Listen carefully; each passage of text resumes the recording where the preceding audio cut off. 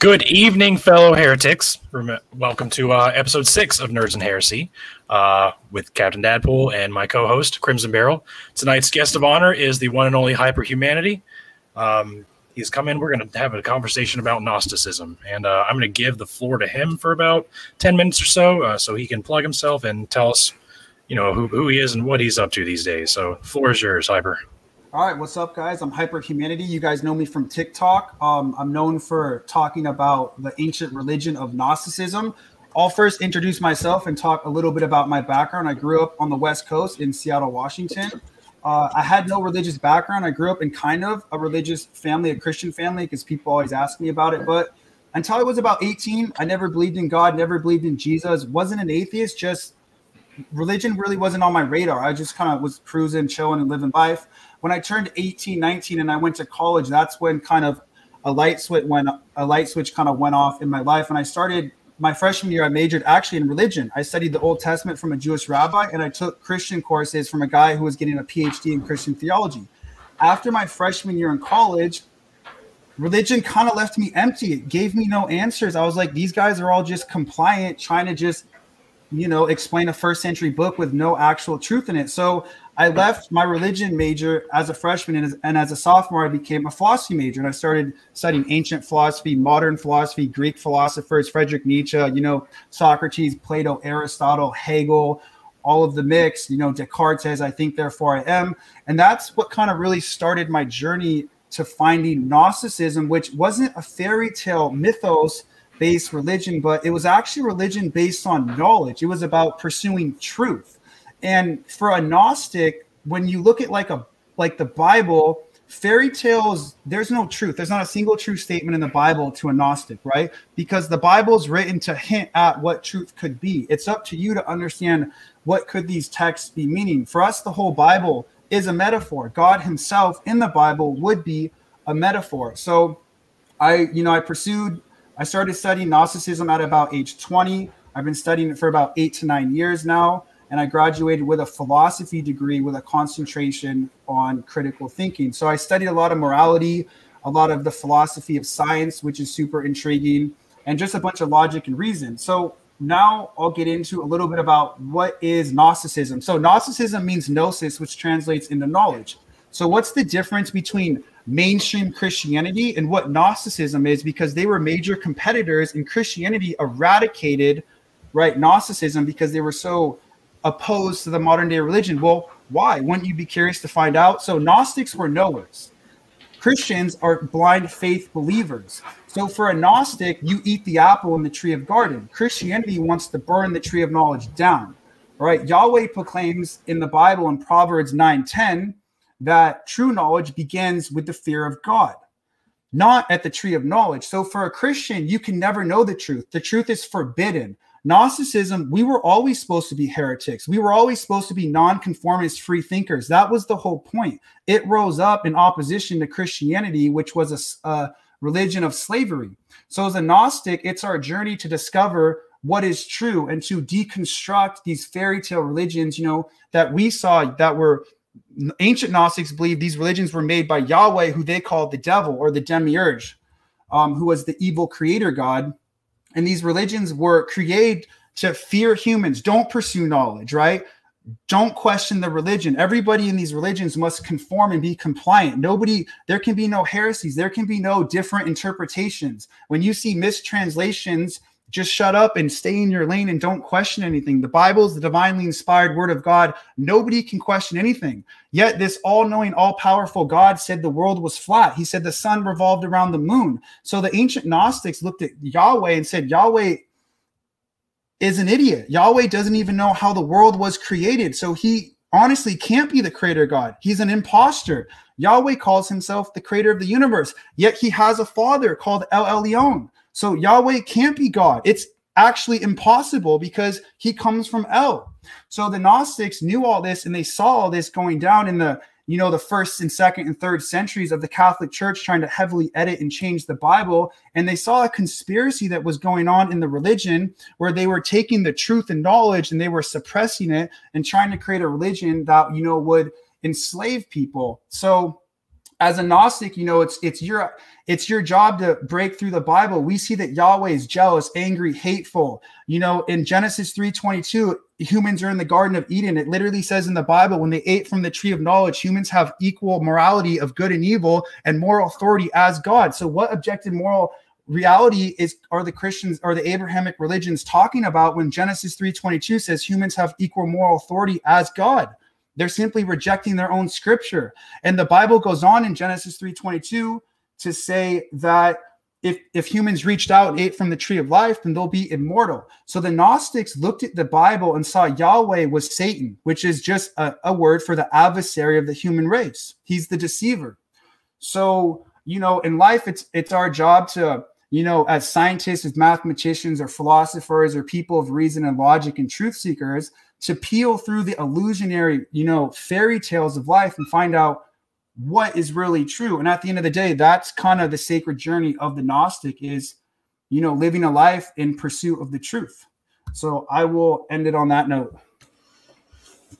Cool. All right. Can we just make that the show, though? Can you just go on for another 2 hours? Want me to keep going? I feel like I was talking too much, so I stopped. No, it's all I think good. I could hear you talk for a long time and not get bored. So for sure, I wouldn't be opposed to that. So that's interesting, though, that you bring up. So we talked about that before, and it kind of cracks me up. The reason that Mormonism kind of adheres to certain Gnostic beliefs is simply because they stole those beliefs from the Masons, not even Christianity. And you said, what was it? That they ignore it. Like, oh, there's mistranslations. You got to kind of bury your head in the sand and pretend like they don't exist. I get that every day. I had somebody ask, they said, why are you comparing morality from 2,000 years ago to morality today? And then the answer is because Christians, like, they pretend at having objective morality that comes from the Bible, that comes from God. And it's like, it clearly doesn't, because if you read the Bible, God's kind of a prick. Like, so I don't understand how people can kind of like just cover their eyes to that. They don't even read the book. And that goes into why Gnosticism was eradicated, because we were the heretics. People say Gnosticism is a forbidden text, but the truth is it was always forbidden. That was the message. We are forbidden because we're going against the world. It's the contra mundum. We're against the world, right? We're against the creator God. So we were literally, Gnosticism was a movement revealing what was fake in the Bible. That's what the whole movement was. All these different interpretations of the gospel of Jesus and different religions. It was eradicating the Catholic Church, which was obviously using, the Bible for evil. And Gnostics were just truth seekers. They didn't care where the truth led them. If it led you to atheism, great. If it didn't, if it led you to theism, then great. You go where the truth goes. Yeah, the Gnosis idea of is growing closer to God is by gaining knowledge, and not by how strictly you adhere to a certain set of rules, which is what the Catholic Church and early church wanted. So yeah, it's interesting to see that such a great effort made into snuffing out the Gnostic teachings, and they were almost successful. Like it was almost completely gone, erased from history. For a while, so they're had a lot of success in that area. I've got a working theory going that despite being named Jesus, Christ was supposed to be Emmanuel. He was supposed to be not the son of Yahweh, but the son of Elyon, which is why he sort of kind of, like to an extent, preached like love and kindness and tolerance. Like Christians want to hate homosexuals. Jesus never said a word about homosexuality. Condemned tax collectors, and never homosexuals. Love your enemy, turn the other cheek. That's very counterintuitive to the Old Testament God. Do good deeds in secret. Murder your enemies and enslave them. Numbers 31 against the Midianites, just as an example. So I have that kind of, it's a slow process I'm kind of working on. I really think that to that extent you could consider Jesus Gnostic. I also think that the Druids technically fall under that. So like the Druids knew that the earth was round probably close to about the time the Greeks figured it out, maybe a little earlier. They had stone circles that counted as star charts. Newgrange in Ireland's a fascinating part of that history where at the winter solstice every year, they timed it out. The rising sun hits it and illuminates it. But the word druid means oak keeper, and it also like ties into like the keepers of knowledge to that extent. Which is why I don't get along with druids today, because they talk about, our gods and honoring our gods. The druids were responsible for the gods fucking leaving in Celtic mythology. People need to remember that, I think. But anyway, sorry, tangent. So yeah, I was gonna say, on that, the Gospel of Judas, which is a Gnostic gospel, which I don't necessarily share the perspective of the Gospel of Judas, but in the Gospel of Judas, Jesus tells the 12 disciples, and the name for Yahweh in this gospel is Soklis, which translates into fool. The demiurge translates into evil creator god, and then there's Yabal-Deo, or it's not, if I pronounce that wrong, translates into evil. And so Soklis, Jesus tells the 12 disciples that Soklis is a bloody rebel and a fool. And in the Gospel of Judas, the disciples laugh at Jesus and they disagree and they don't understand. And Jesus goes, you guys are worshiping an evil demigod, a bloody fool, right? And they don't understand. And so in the Gospel of Judas, Jesus goes to Judas and goes, you're the only one who's going to know the secret here. And that's that all the 12 disciples are worshiping Yahweh, the evil bloody fool, and nobody understands. So you're going to carry my secret with me. And he says in the Gospel of Judas, the whole modern day Christian religion is all going to go down the wrong route and the wrong road, worshiping the wrong evil God. So that along your lines of saying that Jesus might have been Gnostic, it kind of aligns with that theory. That is interesting because so there's Satan, which like even in the Hebrew in its original intent, Satan is an aspect of Yahweh. Like that's an incontestable. It's sort of like the antithesis to the Holy Spirit. The Holy Spirit's supposed to be your conscience. Satan's supposed to be your desires. It's what tempts the Israelites to sin. But the Satan is Samael. That's the devil. And he's just doing his job. Like he was created to be the angel of death, to be like who tempts mortals. So that's another interesting thought that like Judas had to betray Jesus for him to be crucified.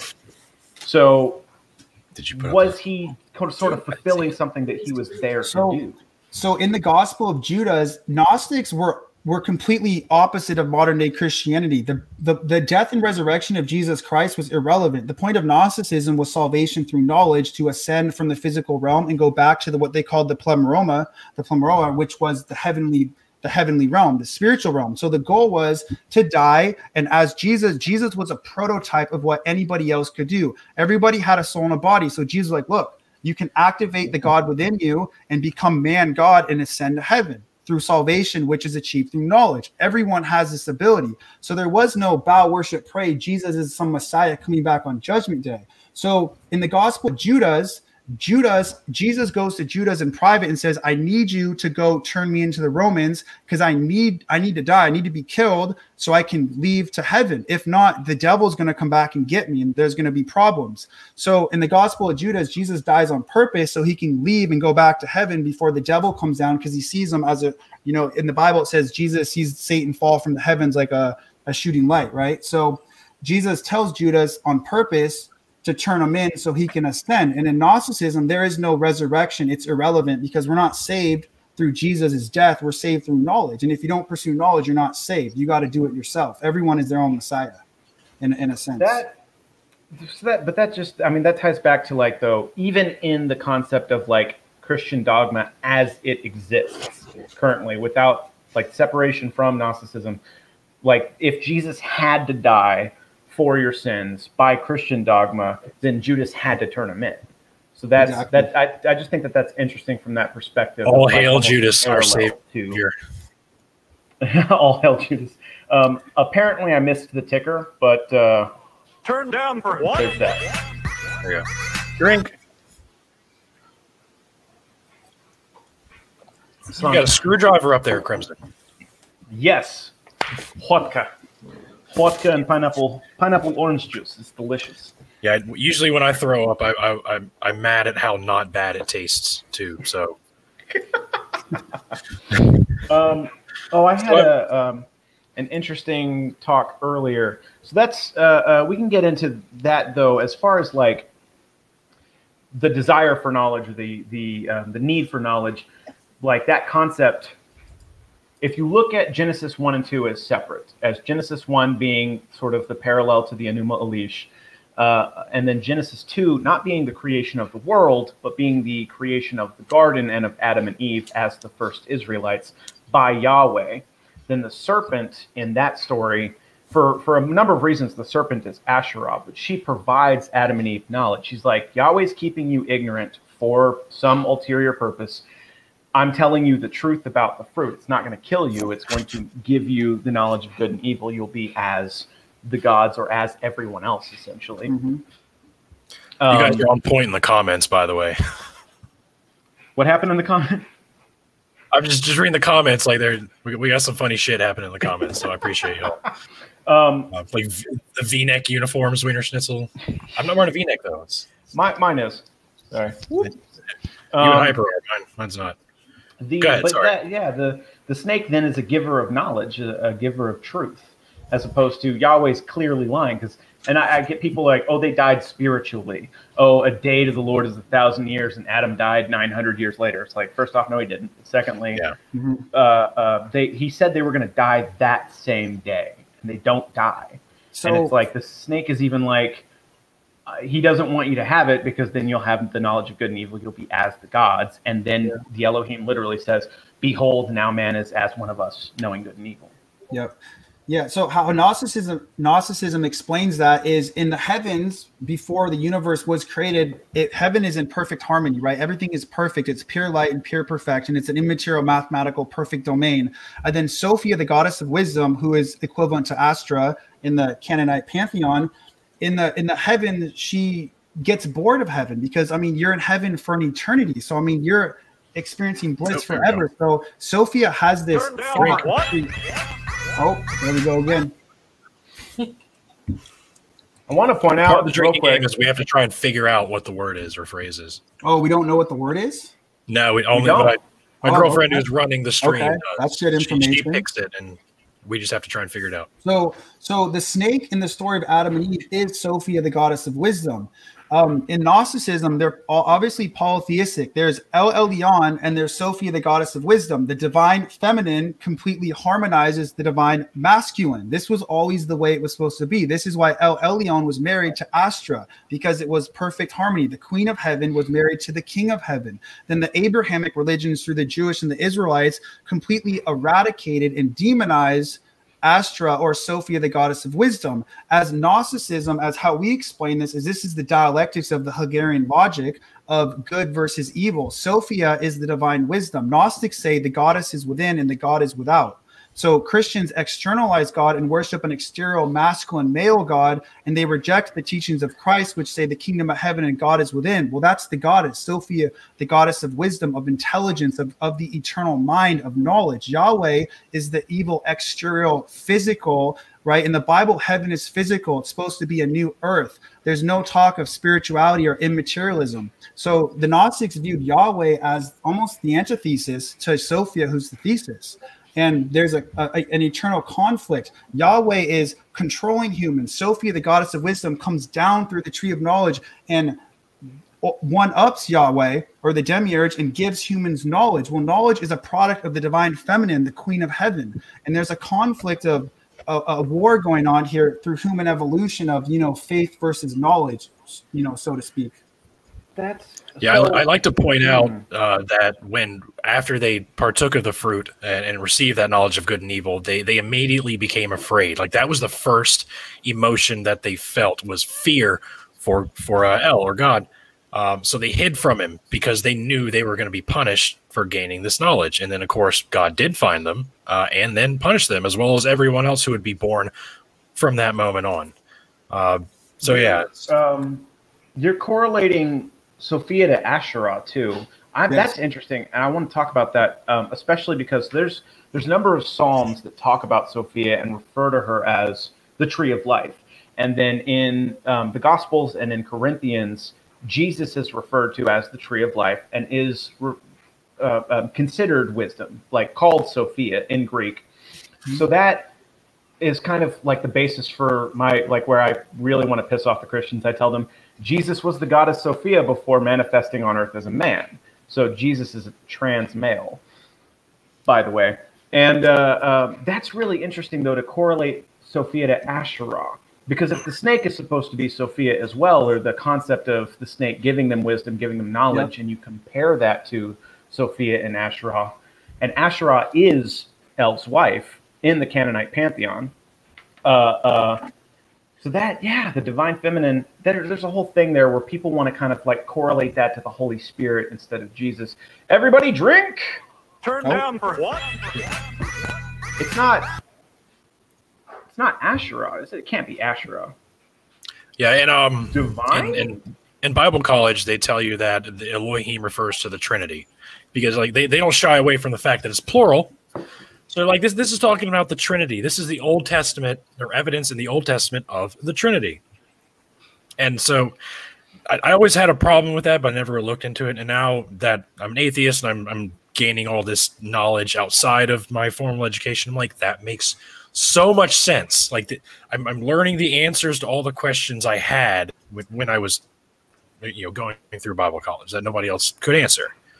I had somebody recently ask, they're like, if Elohim's supposed to be plural, why is the verb for created, bara, is singular? It's like, okay, well, if you were to say, me and my friends are going out Sunday versus my family is going out Sunday, the verb is to be is singular. He is, she is, versus are is plural. That's a collective noun. So even though it is plural, it's treated as a singular noun. But that, tell a Jewish person that Elohim is fucking plural because of the Trinity. Watch them laugh in your face. Like that irritates me more than anything else, is Christians trying to like rewrite the Old Testament and Hebrew to fit Trinitarian narrative, because it doesn't make any fucking sense. I have a quick question on that, because in the Bible there's two creation stories. Genesis 1 says Elohim created the heavens and the earth, and in Genesis, I think it's 2:7, God created humans in his image. So in Genesis 1, the Elohim creates humans in their image, which is plural. And then in Genesis 2, if I'm correct, because I looked up the Hebrew, it says Yahweh, but it also says El. So I figured it says God creates humans out of dust in their image. And I'm like, there's almost a double creation story here. There's the 100% double. So, and Deadpool's brought this up before, and then I made a video that goes into like how exactly it parallels. Mm-hmm. Genesis 1 is the Enuma Elish retold.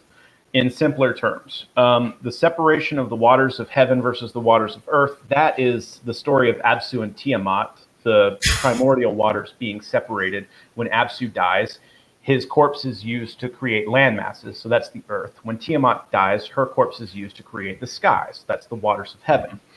So that's all that Genesis 1 is a complete retelling, a shortened, condensed, sort of vague retelling of the Enuma Elish. And then Genesis 2, it does say that he creates like, oh, there's no plants on earth because God hadn't sent rain down. And then it's like, okay, now I'm going to form all of the animals of the land, all the birds, all of the land animals, and Adam's going to name them all.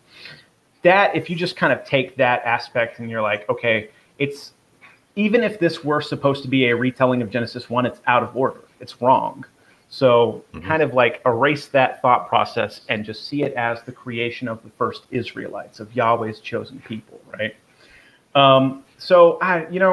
There's more than two even. There's another creation story that's in Job that doesn't fit Genesis 1 or Genesis 2. And Job is the first book, not canonically, but chronologically, the first book of the Bible that was written was Job. Accurate. Yep. Which is why it contains its own creation story. I wanted to comment really quick to go back a step. You mentioned the female Christ, and one of the Gnostic Gospels actually positions Christ as a female Christ. And there's actually a book written by a guy called Dr. Anthony Harris called The Sacred Virgin and the Holy Whore, who actually positions Jesus Christ as a female who suffers from Turner syndrome, where she has a rather masculine appearance, yet Jesus is actually a female. And in John 13:23, 3, right, in the famous when they're sitting at the the table and the painting is there, Jesus has the disciple who is matching him, and the painting is the Last Supper, and he's matching, right? And in Gnostic terms, we see this as either two ways: either Jesus was a female and had a lover, or Jesus was possibly gay and had a male lover. Because there's also another Gnostic gospel that kind of portrays Jesus as being a homosexual, because his most beloved disciple is John. And Jesus has a very intimate relationship with supposedly a man. So, and this, of course, would be heresy to the Catholic Church. So maybe there was a cover-up of Jesus possibly not being who we think. People always talk about the historic Jesus must always be right. Irrefutably, there's no questions asked. Well, not exactly, because we can look back and see a bunch of irregularities, of different Jesuses being portrayed. Oh, that's hilarious for a bunch of reasons. So the Masons have known that for a while, right? And so I love this story. This is my favorite, biblical, it's extra biblical, but so King James of the King James Bible was a gay man. He was married to a woman because he had to be, because he was a king, but his lover was George Villiers, who he made Duke of Buckingham, and he made, however many royal honors he could give him.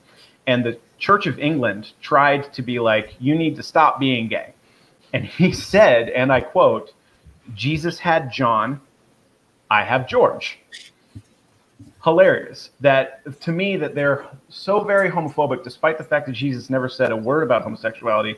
And the book that most of them are purists about, this is the book you have to follow, this is the best translation. No, the fuck it isn't. It honors a gay man on the cover. Yep. I find that deliciously ironic. Yeah, there's a lot to unpack there, and there's a lot of Bible verses. There was also in the Gospel of St. Philip, it portrayed Jesus as being married to Mary Magdalene, right? They called the disciple Mary Magdalene, and the Gospel of St. Philip, the Gnostic Gospel, is heavily biased, almost guaranteed. I mean, it's just Jesus being married to Mary Magdalene is all over. Jesus had 2 kids. 4 of the disciples were his brothers. Judas was his younger brother, so there's this whole other side. And the conspiracy was, if Jesus was in fact God incarnate, can't have a wife, can't have kids, can't have a family. God can't have a family, right? So here's another position of a Gnostic gospel of Christians, probably in the tens of thousands, who thought Jesus was married, had kids, had brothers, was just a normal, average, everyday guy. And yet these people were killed and their books were erased. Ricky brought this up before, and it ties to Avalonian mythology, like the way that England thought of Jesus, the whole concept of the Holy Grail being the bloodline of Christ. I lost my train of thought. There was something that correlated there. Sorry, that you made a video on that was about probably not. Hold on. Mary Magdalene. Sorry. So Mary Magdalene isn't actually a whore. The whole concept of the Gospel of Philip and the Gospel of Thomas depicting Jesus's life as being married and having kids. That's the whole thing, is that rabbis of the time had to be married. You couldn't be a teacher and be a single, like a bachelor. So it just didn't make any sense for Jesus to be considered like a single man. But more importantly, Mary Magdalene, not a whore, like a shipping heiress, that they treated as a whore, that they changed the wording to distance her from Christ as much as possible. So it's if she wasn't a prostitute, that would make more sense that Jesus would be married to her. So let's call her a prostitute. Let's put her lowest you can be as a human to them in their eyes. Sex work is real work. To sort of make that divide. It's the same as how they separated Yahweh from Asherah, to be Yahweh's not married to Asherah, which he wasn't. That was just religious syncretism, merging Yahweh to El. I've heard that before. People on the video response claim Yahweh was married to Asherah, not El, and I'm like, that's just not right, Yeah, not married, just had children together. That would be weird. That would be weird. I mean, wouldn't it be unexpected in Christianity? I mean, but that would be weird in real life. The Mormons believe that. The Mormons believe that Yahweh's married to Asherah, but wrote her out of the Bible essentially, because they're the excuse is that, God didn't want people to take her name in vain the way that they would his. He didn't want them to curse her, which people say Mother of God all the time. So, I mean, referring to the Virgin Mary, but still, I think that's hilarious. I keep saying that. I need to stop saying that. Just that, like, it's starting to sound weird. It's just a thing that you say. I don't know. I wanted to get into that distinction, the whole concept, because a lot of what you're saying does make sense and from a perspective is valid, but then like Elohim in the context of Genesis 1 being Elyon and not his children, again, as far as that relates to the Enuma Elish, and that's, I think that we haven't gotten into that yet, but the concept of the demiurge, so the physical world being like evil versus this, the good God, the separate being that is outside of the universe and it's unaware of the physical world. That is fascinating to me, and I've been learning about that recently for Gnosticism. Yeah, so is that like deism? I guess it. Oh, everybody drink. Turn down for what? Oh, I'm out. Oh, really? I'll notionally drink. That's delicious. I think the word, but I think I know what the word is, but I don't want to say it. Oh no, tell us. It's not. So the funny thing about the creation myth in Gnosticism, goes again, like I said earlier, heaven was a perfect harmony, and then Sophia, the goddess of wisdom, broke the harmony, and she had a child. And when you have a child, according to Gnostic mythology, you're supposed to do it in harmony. So Astra was supposed to have a child with El, but instead she went and did it by herself. So she did it out of harmony. And when she had a child, it was the demiurge. And it was an abomination. It was chaos, evil, darkness. It was a mistake, an abortion. And so Sophia throws the demiurge away as far as she can from heaven, right? Get it out of here. I don't want anyone to know that I just messed everything up. And then the demiurge explodes into the Big Bang and creates this physical universe of an illusionary physical world of darkness and confusion and lies. And the demiurge never has been in heaven because he wasn't born in heaven. So the reason why the Bible is always physical is because the demiurge has no knowledge, right? The Bible says the devil, there's no truth within him. He does not know the truth. He's the deceiver. He's full of lies because he doesn't actually have the knowledge. The demiurge himself needs to be saved by Sophia, the goddess of wisdom, or Lucifer, because the demiurge is ignorant. He leads the Christians and the Muslims and the Jews along the path of hatred, anger, evil, and jealousy. He leads the blind. It's the blind leading the blind. So the demiurge is the ignorant God who created humans, inferior, trapped in physical bodies. Yet we have this divine spark within us. We have the kingdom of heaven and God within us. And through the Sophia, the goddess of wisdom, we can all, ascend back to that insatiable drive we have inside us to become perfect again someday.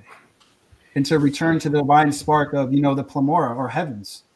If Sophia is Jesus incarnate as mortal, that makes Jesus the father of God, or the mother, I should say. Yeah, in a sense, yeah. God, that's trippy. I love that. So I have a book list in my bio that's a bunch of the origins of Abrahamism and the Canaanite pantheon. I need to get some books on Gnosticism. You got a couple recommendations? I have one right here. This is a really good one.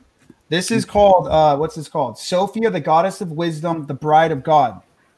And this is written by a pagan, but this book, Sophia, the goddess of wisdom, the bride of God, is one of the top books you can read about Sophia. And it talks a lot about her and what it means and how the wisdom is. It has the quote in there, the goddess is within, God is without. The Sophia can bring the world back to logos. Carl Jung, I got another book here called The Gnostic Jung. Carl Jung, the Swiss psychologist, was a Gnostic. And he wrote in his book that Sophia was the logos itself. It was the immaterial, eternal mind. And if the world can move away from the demiurge, the Christian God, and turn towards Sophia, the goddess of wisdom, pure intellect and pure science, humans can return to their divine state. And we can build a heaven and paradise on earth. And the only thing stopping us is worshiping the evil, deceptive demiurge, the god of lies. What was the name of the author for that book? Yeah, which one? Sophia, the bride of God. Yeah, Catalina Matthews. Love that. That's a whole fucking thing. Oh, that was a big somebody book. In the comments. I think it's your it's wife Ricky asked. Huh? Oh, that's a huge bitch. Said fuck Mary, kill Sophia, Yahweh, or Asherah. Just having some fun. I agree with that. Yeah, that's Mary, good. Sophia, kill Yahweh, and fuck Asherah, I guess. What? That's such a weird fucking thing to put in the comments. What is Rachel doing? What? No, that was me. That was you? Oh, I thought that she was fucking with your shit. I'm not getting to talk a lot this Ricky. episode, so I'm just over here putting shit in the comments. I'm shit posting I'm in the comments. sorry. No, it's fine. The truth, like Gnosticism is outside of my wheelhouse. It's something I'm just recently started learning about. So don't expect a whole lot of input from me. It's not my area. All three of us kind of talk about the polytheistic origins of Abrahamism, and we can kind of go over that, I think, for a good part of this talk, just because it kind of come up a lot. And so we could be like, go watch this episode of our podcast and stop asking me questions. Yeah, right. So we're throwing out a lot of names that if people haven't been watching our content, they might not know what the fuck we're talking about. So in the Bible, God has however many names that are now in English translated to mean God, and in Hebrew kind of taken to mean God. But in the original language and the original intent do not refer to the Christian, Jewish, Muslim God. They don't refer to Yahweh. They don't refer to Allah. They refer to El Elyon and his children, the 70 sons of God, the Elohim. The Elohim were the gods and goddesses of Canaan, which is where Judaism comes from. Judaism is a product of Canaanite polytheism. It started as Yahwism, which was the cult of Yahweh. Yahweh himself, in this sort of pantheon, didn't exist as a son of Elyon. He was a carryover from the Shasu nomads. And there are two places in the Bible that specifically refer to Yahweh coming from Sitar, which is where the Shasu nomads are from. So originally Hiway, HWY instead of YHWH. Hiway is a storm deity that was just brought into the Canaanite pantheon and called Elohim to sort of establish his godhood, to validate him as a god. And that's, if you read it with that understanding, if you read the Bible with that understanding in Hebrew and you see however many times it refers to Elohim, you're like, okay, is this Yahweh or is this a different one of the Elohim? Because there are however many. So Elyon being the father, Asherah's the mother, Yahweh is a spiritual child of sorts. Then there's the Baals, Baal-zebul, Baal, Hadid, Bethel, Hillel ben Sahar, who Christians refer to as Lucifer. That's incorrect. And he's not even really a character in the Bible. He's mentioned one time in Isaiah 14:12 and never again. And because it references the fall, which is Attar in the Baal cycle, Attar being another one of the Elohim, that one fucking line has rewrote all of demonology and like Satanism and the concept of Satan, the concept of the devil for Christians, not Jewish folk. That's fucking ridiculous to me. That there's one verse that mentions Lucifer, and now everybody's got this fucking red horny dude in their head because of things like Paradise Lost and the Divine Comedy. Are we still doing phrasing? He's not even actually a fucking character in the Bible. He's not, because even that context, even as Hillel ben Sahar, that's just poetic language that refers to the king of Tyre and references the fall of Attar because that's something that they knew about. It was a metaphor, and that rewrote all of fucking the dogma for Christianity. That one fucking line. Yeah, so I have something to say on that. As a Gnostic, we often refer to Gnosticism, as myth, as actual fairy tales. Even the Gnostic Gospels aren't truth. As a Gnostic, you actually pursue logic and reason. But Gnosticism is the psychoanalysis of the mind of God, and religion is an actual look into the evolution of the human psyche and how it evolved. So when we see a character like Lucifer start evolving in new mythologies, we see something changing. Oh, is that it? Did I say it? No, she said heresy detected. She's having fun over there, so just so the point is that, you know, because in Gnosticism we feel like religion is a reflection of what the collective humans of the generation think. If humans think, you know, this, they invent this sort of religion. If they think they need to be saved, they want a messiah. It's a reflection of the collective and the majority of the humans. So Lucifer evolves as this deity of light who comes and saves humans because people feel like they need to be saved by something. They need a savior. They need light and truth. They crave for it because they live in a world of darkness and evil and nihilism and confusion, and nobody knows what's going on. And so what we see is the rise of Lucifer, this savior of light from the heavens who comes down and dies for humans. And it's a love story and everyone is captivated by it. So, you know, there's this sense of like humans have this insatiable drive for knowledge, and Lucifer is like just the externalized embodiment of Lucifer is just a symbol for your crave of knowledge, but it's an evolution in religion. It's kind of how a Gnostic would portray that. And that's why we see that evolving. You'll love this because Josiah Cito in the comments is asking about the host of rebel angels. And that references one line from Revelation, and it's about the great dragon, who is that ancient serpent and his angels. So just real quick, angels, not a thing. That is a Greek word that is, it references the Hebrew word malakah, which is messenger. So the Greek word is angelos, and that's where we get angels from. But they're not a separate divine race. They are just another tier of Elohim, which is why most of the angels that you hear about, the last part of their name is El. Raphael, Michael, Uriel, Samael. The host of the rebel angels, the leader, the dragon, would then be Sophia or Asherah. And that's the thing about the serpent. So, like, what was the serpent's punishment? So Yahweh didn't know that the serpent was Satan, right? Doesn't refer to the serpent as Satan, never says that it's an angel.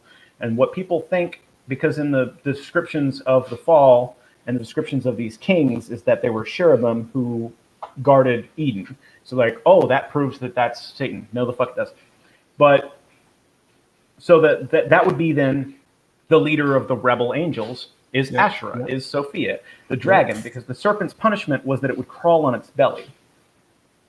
Yahweh took away its wings.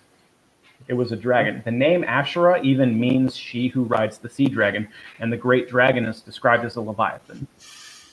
So, it's a huge Gnostic symbol that we're fallen angels or fallen gods, and we must get our wings back and ascend back to heaven. So there's this idea that even Sophie, the goddess of wisdom, the most beautiful, because the most beautiful god wouldn't be Lucifer, a man, it would be Sophia, the goddess of wisdom. It would be a queen, a princess. She would be the most beautiful angel of God. So it's the idea that even the most valuable, smartest, intelligent, and beautiful angel can fall, but through the ashes of the phoenix, you can rise again and ascend. And it's this process in life that gives it meaning, that people can overcome your deaths and trials and tribulations. And the Gnostic journey is to overcome this life and to overcome your shortcomings and become the best person you can, change the world, feed the hunger, help end the worship of an evil Yahweh and change the world. That's the epic goal of Sophia, the goddess of wisdom, is to bring enlightenment to the world, to bring knowledge and truth and light. And the only reason that they think that Lucifer was like the most beautiful angel, again, that reference to the king of Tyre later, like 2 chapters later, it references that he was covered in gemstones. Mm-hmm. Again, still referencing a mortal king with rings and a crown and like necklaces, not his actual skin covered in fucking gems. And he was a musician, which I seem to remember somewhere tying that to David, because David was also King David was also a musician. I can't remember what that is now, but yeah, like Lucifer was beautiful, gorgeous, and they described as the morning star, and he was also a musician. Like that was his role in heaven. And then he got cast down. Yeah, sorry, keep going. I just had that thought. So what's funny is in some Gnostic tales is it's not actually Lucifer or Sophia, the goddess of wisdom, that gets cast out of heaven. It's actually Yahweh, and the Bible reverses the story. As Gnostics, when we read the Bible, the common tale is change everything. Everyone that you think is good in the Bible is now evil, and everyone who's evil is now good. So it wasn't Lucifer cast out of heaven; it was Yahweh. Yahweh directly, right? If you're Trump, what do? You say Hillary Clinton is evil and is eating children, and you create a conspiracy, and vice versa. Yahweh is simply running a hate campaign and trying to defame Lucifer's reputation. He's just talking shit about his enemies, saying, no, Lucifer's the one that got kicked out of heaven, not me. When Lucifer comes down to help you, that's the devil. That's the Antichrist. So it's just a simple hate campaign. It's propaganda. That's so interesting. Natalie said we have to drink. What the fuck? It wasn't Lucifer, was it? Is it Lucifer, Natalie? Lucifer the word? Oh, I'm drinking the wrong thing. You said drink again. Is it Lucifer? Sophia, was it? I'll fucking kill this. It couldn't be Sophia. You've mentioned that a lot.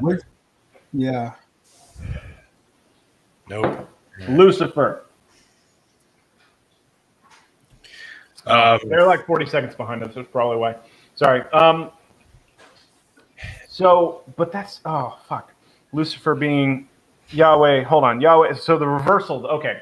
So really quickly, when you read the Bible, you got to understand it's an investigative novel, right? Like, this is what people don't understand. There's a great deceiver in the Bible. People, wake up. The Bible literally says there's a dude roaming around the earth who's evil and jealous and angry and hateful, and he's tricking everybody into thinking he's loving. Well, does it take a genius? Yahweh's like, I'm jealous, I'm angry, I'm hateful, but I'm righteous. Well, who's the devil? I mean, for me, it's brain dead easy to break the mythos and the fairy tale to discover who, is the evil villain in the book.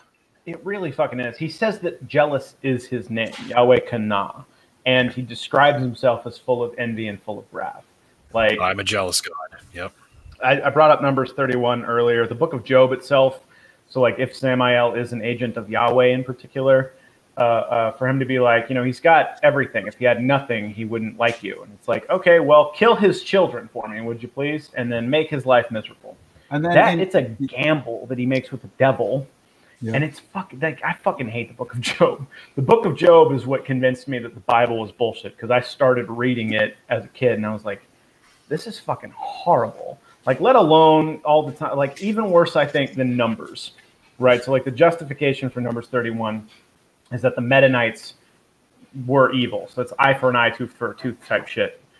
That, they were mean to us, they enslaved us, they did these things to us, so let's kill all of them, except we're going to keep the prepubescent virgin girls for ourselves. Yeah. It's a little fucked up. So that by itself, I don't know how anybody can read that chapter and not think that Yahweh's evil. Yeah, and in the Bible, it says the followers of the devil will call good evil and evil good. Yahweh calls jealousy good. He calls anger good. He calls hate good. He calls killing babies righteous. He calls killing children righteous, right? He condones slavery. He tells Moses to go pillage, plunder, and loot over 60 different cities in the Old Testament Bible, and he calls it justified. So, I mean, when in the Bible does Satan ever once say pillaging, plundering, looting, slavery, jealousy, anger, and hate is actually righteous? Well, never. So, I mean, we found the devil. It's clearly Yahweh. It can't be anybody else. Is it Yahweh? Is it Yahweh? It's either Yahweh or evil. Drink times 5. You're going to get us fucking, like, sloshed, okay? We're going to be unable to stand by the end of it. Is it evil? Because that's a terrible buzzword. Jealousy? Hate, anger? It doesn't have to be a specific word. It can also be like a subject or a phrase like God being evil. Like, any reference to God being evil could be the trigger. We're gonna be just pissed. I'm like, oh. I'm the same. Oh, evil is one of them. Natalie outed you. Evil is one of them. The concept of evil. So instead of evil, to avoid getting sloshed, we should say making bad choices. You can cut that one out, because I have a rolling list of stuff, because depending on what you guys talk about, we might not hit any of them. So you have a list. We can cut evil out. So you are trying to get us tanked. All right. No, you can do that on your own. Oh, so once we figure out the word, then it gets marked from the list. Yeah. Okay. We can do that. It's cool. Right. So now we can say evil freely. Okay. I don't. So that's the thing. What were we talking about? Oh, Jesus. Speaking of Jesus, Hyper, you had mentioned backstage that there's some Gnostic texts that talk about how Jesus is actually evil. I've recently started learning about the Ascension of Isaiah, which is I'm not sure if it's considered Gnostic or not, but it was written about the same time as Mark, the earliest gospel. And it talks about Jesus being killed by the devil. And it's a really different, interesting take, and it sounds like it might tie into this somehow. So, why is Jesus evil? I'm anxious to hear. Well, in the Bible, it says we're judged by our fruit, right? A righteous tree is going to have good apples. A poisonous tree is going to have what? Poisonous apples. Well, when we look at Christianity, the direct actions and results of supposedly an all-knowing, all-powerful creator God, he literally started a religion that, one, almost died, two, had the Inquisitions, the Crusades, and the witch burnings, which he sat up in heaven and watched while people killed in his name, innocent people. The Old Testament Bible, if it's true, even though a lot of it's not, would be all of the death and genocide and slavery in the name of Jesus. The slave trade that the Abrahamic books, have justified is done in the name of Jesus. And even the modern day I call them anti-human rights campaign against the LGBTQ plus community is done in the gospel of Jesus, in the name of Jesus. It's his book. It's his religion. He started it. In 1 Peter, Jesus says on Peter, the first pope of supposedly the Catholic Church, I build this rock. So supposedly Jesus is the founder of the Catholic Church, and Protestantism is a heresy of Catholicism.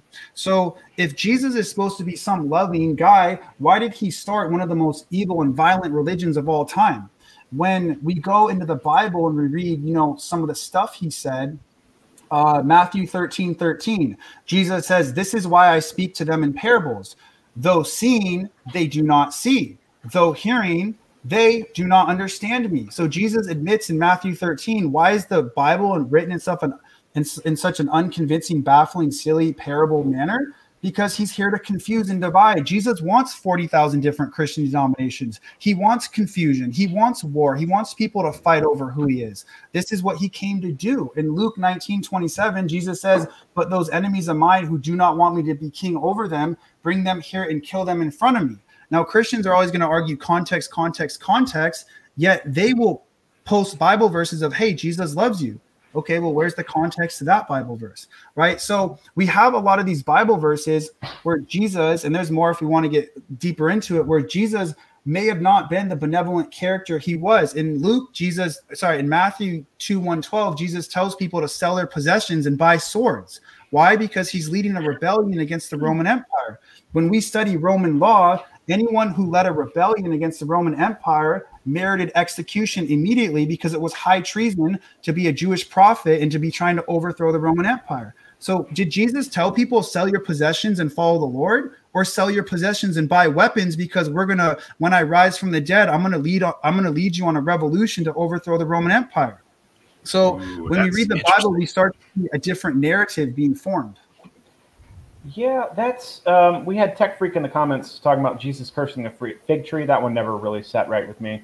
Stealing the pig farmer's pigs, committing sedition in front of the Romans. So he just brought up Richard Carrier talks a lot about that verse. Because in that verse, it's in that verse it talks about the fig tree is out of season to bear fruit, but Jesus curses it anyway. So then he comes the next day and is like, oh, it didn't bear fruit. Well, then it's cursed, even though he admits in the text itself that it's out of season. There's no way it would in the first place. I'm just started reading a book called The Power of Parables, which I think I left outside because I brought it in. Oh, you brought it in? Where is it? Do you want it? Yeah. Yes, it breaks down like all the different parables in the Bible, especially in the Gospels, that they pull from. And then like how the story of Samson ties into Hercules, and there it is, The Power of Parable by John Dominic Crossan. So I'm only like that far into it, but it's pretty interesting. That ties to a lot. Like most of what Jesus says are supposed to be treated as parables. That one I don't understand. I don't understand cursing a fig tree out of season. So have you guys ever read mystic Christianity? So there's the verse where Jesus says he walks on water. And if there's a guy called P.D. Ouspensky, who was one of the highest scholars of mystic Christianity. And when Jesus said he walked on water, the actual interpretation of that Bible verse was, in the Bible it explains the waters of heaven. Well, Jesus is not walking on waters, he's walking on the waters of heaven. So it's a parable. When Jesus heals the blind, someone is spiritually blind, and now you can spiritually see. When Jesus raises a person from the dead, they're spiritually dead, now they're spiritually alive. So in Gnosticism or mystic Christianity, there was no supernatural claims. These are parables about becoming enlightened through the knowledge and secret teachings of Jesus Christ, which were all about the truth of life. So there were no actual miracles. He was talking about other things. See, now that's a nice way to think about it, but the intent of those was the same intent as like the plagues of Egypt. So in the Old Testament, the plagues of Egypt are Yahweh sort of slighting the gods of Egypt. It's like every plague was a slight on a specific god of Egypt. And Jesus walking on water and calming the storms was specifically Jesus overcoming Poseidon. And then Jesus raising Lazarus from the dead was Jesus overcoming Hades. So a lot of the miracles had something to do along the lines of like mocking or sort of intentionally stepping over a different god. And that's a common theme throughout the Bible in general. So like we talked earlier about things in the Bible turning out to be like sort of a reversal. And one of the big ones I bring up all the time is Beelzebul. Beelzebub is Beelzebul. That is the Lord of Princes, who is sort of taken by Judaism to mean the Lord of Flies as an insult to the city-state of Ekron, who was their national god. Who is laughing? What's going on? Are y'all being funny in the comments? We're having fun in the comments. Don't just ignore us. I'll mute my comments. I can't because Rachel can't stop laughing. So that just kind of cracked me up. Maybe I'll just mute my mic when I'm not talking. No, I can see the intent there for it being like, well, it's parable, and it's like, yeah. I don't think it was meant to be taken literally, but I also see it as slights on the Greek gods, which that's the whole point of like Christianity tying into then the Roman Empire switching from Hellenism to Christianity was Jesus kind of like dunking on all their gods. They had to kill paganism, kill polytheism. They had to build a monotheistic religion. If you're the Roman Empire and you're competing with all these polytheistic religions, what do? Well, you invent hell, you invent original sin, and you create the one creator God who came down and died for your sins, and now you need him. Otherwise, your religion is obsolete. Oh, you're a pagan and you worship another God? Doesn't matter because you're going to be burned and killed. So it was basically a marketing tactic, right? These guys were psychological geniuses. They were the Amazon of religion. They just had to take over. And so what they did was they invented a monotheistic God who became the Amazon, the Jeff Bezos of religion. And then now everyone is under one banner. And they got I bring that up about Judaism that I feel like the Israelites did that intentionally because they saw that having the 70 nations, having the 70 different sons of Elyon divided them, and that they were trying to unite, which is, that you can consider that a noble pursuit, trying to unite all of Canaan under Yahweh. And so then the Romans, I think that Constantine saw that. I think he saw, okay, well, these different Greek city-states, Sparta and Athens and Thebes, are all fighting each other because they think their God is the best God. Well, what if we had one God? But it didn't work anyway. Divisions abound one way or the other, 40,000 different Christian sects. So you mentioned... Rachel figured out how to post as you. Yeah, there's some fun stuff happening in the comments. So you mentioned the Trinity earlier, Hyper. That's the doctrine of the Trinity is part of the way they spread the monotheistic idea among the pagans who are polytheistic, and they were like, oh, we also believe in multiple gods, and then they introduced the idea of the Father, Son, the Holy Spirit, and then from there it came a whole bunch of debates about the nature of the divinity of the Jesus and the Holy Spirit, and they were like literally. Sorry, fucking comment section. So yeah, like polytheism like blended in to monotheism via the Trinity. Like the Trinity was like the avenue that the two kind of came together. And this was the nature of how religion spread. And we've talked a lot about tonight how the the concept of Lucifer and Satan and all these and the Canaanite polytheism. Sorry, shit. Canaanite polytheism, like they all kind of meshed together and they changed as history moved on because that was the nature of how. Fuck, drink again. All right. Polytheism. It was polytheism. Don't even bullshit me. Nope. Turn down for Not what? Fuck. Is it Canaanite? I've just noticed it says it on the bottom of the screen. Yeah. I've just noticed that. She does it so that I know to hit the button to make the music. Okay. So that's how religion spreads. Like you go to a neighboring country or village and you say we believe in these gods. And if you're the invading religion, you say we need you to believe in this, this set of beliefs, and they say no. So you think, okay, we need to compromise then. You say let's blend our beliefs together, and that's basically how it happens. And it's very similar to when I talk about Islam.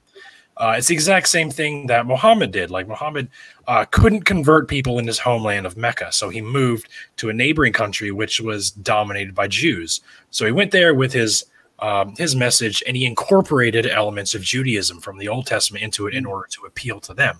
So he was more successful. He was so successful that he was able to raise an army and conquer his own homeland. Yeah. He also took a Gnostic. He took a Gnostic principle of Jesus not having a physical body and never dying on the cross. Muhammad took that from Christian Gnosticism. Yes, that was in the Gnostic Gospels. Some of the Gnostics believed Jesus could never have died. He never had a physical body, and he was never crucified. So Muhammad and the Muslims, they have the same philosophy. They think Jesus never died. There was a different person who was killed. Jesus never died. He can't. He was an angel. So they took that from Christianity too. That's interesting because that could relate to the two Jesuses, essentially, because Jesus. So Barabbas's name in some of the older manuscripts was Yeshua Barabbas, and Jesus's name was given as Jesus, Yeshua Barabbas, because that is son of his father. It was a common name for bastards and orphans. And it's like, well, he's not Bar Yosef, but he's not fucking the son of God either. So they called him Barabbas in those fucking manuscripts. I'm using the F word too much. I'm a little tipsy. Sorry. So if the concept then is like, do you want, Jesus, Yeshua Barabbas, or do you want Yeshua Barabbas, who is called Christ? That maybe very confusing. Barabbas which is the one who died on the cross, not Jesus. Yeah. Which was not a thing. Like that whole once a year Pilate excuse or freeze a prisoner, like that would have never happened in ancient Rome, especially by Pontius Pilate. They go and say that, hey, we want this guy to be executed instead of this known murderer and traitor to the Roman Empire. Like he would never let that guy just go free. But what it does is it emulates the Passover, where you have two goats. One is chosen, and that it's the scapegoat. It's where the term scapegoat came from. That goat is sacrificed. All the sins are put on that goat. He's sacrificed, and then everyone's good. Like that's where that whole thing came from.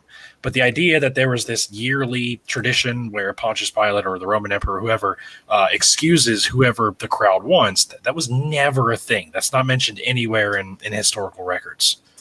So yeah, shady shit. We get into that constantly too. That. The Gospels are anonymous, were written anonymously. Additionally, they contradict one another. Jesus has contradicting genealogies. Both are attributed to Joseph, who isn't Jesus's real father. So why does it matter that Joseph is the son of David? It doesn't. And then, Luke is actually Mary's genealogy. No, it's not, because no, fuck, it's not. Fucking the Gospel of James.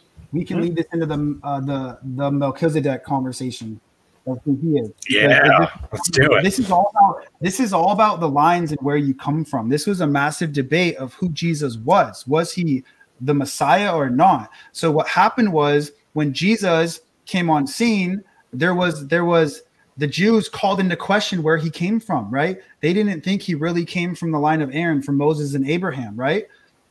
Yet when Jesus was crucified, according to the Bible, Pontius Pilate put on the cross, here dies the King of the Jews. Jesus said he was a Jew. So he was claiming he was of the line of Aaron. He never claimed he was the line of Melchizedek. Jesus never spoke that name, never said that word, never claimed it. Yet like the Bible invented the Trinity later on, the Christians, because the Jews rejected Jesus as the Messiah, they had to come up with something, because he wasn't the Messiah. And so the Christians writing the Bible appealed to the secret order of Melchizedek, because the Melchizedek order was the order of Melchizedek who worshipped El Elyon, and his order was the heavenly order of eternal angels who could not die, who weren't earthly. The earthly order of Aaron was the Jewish order, the Israelite order of them, and Jesus was rejected by them as not having a lineage, so he couldn't appeal to them. He couldn't be the Messiah of the Jews, so the Christians appealed to the Melchizedek order instead.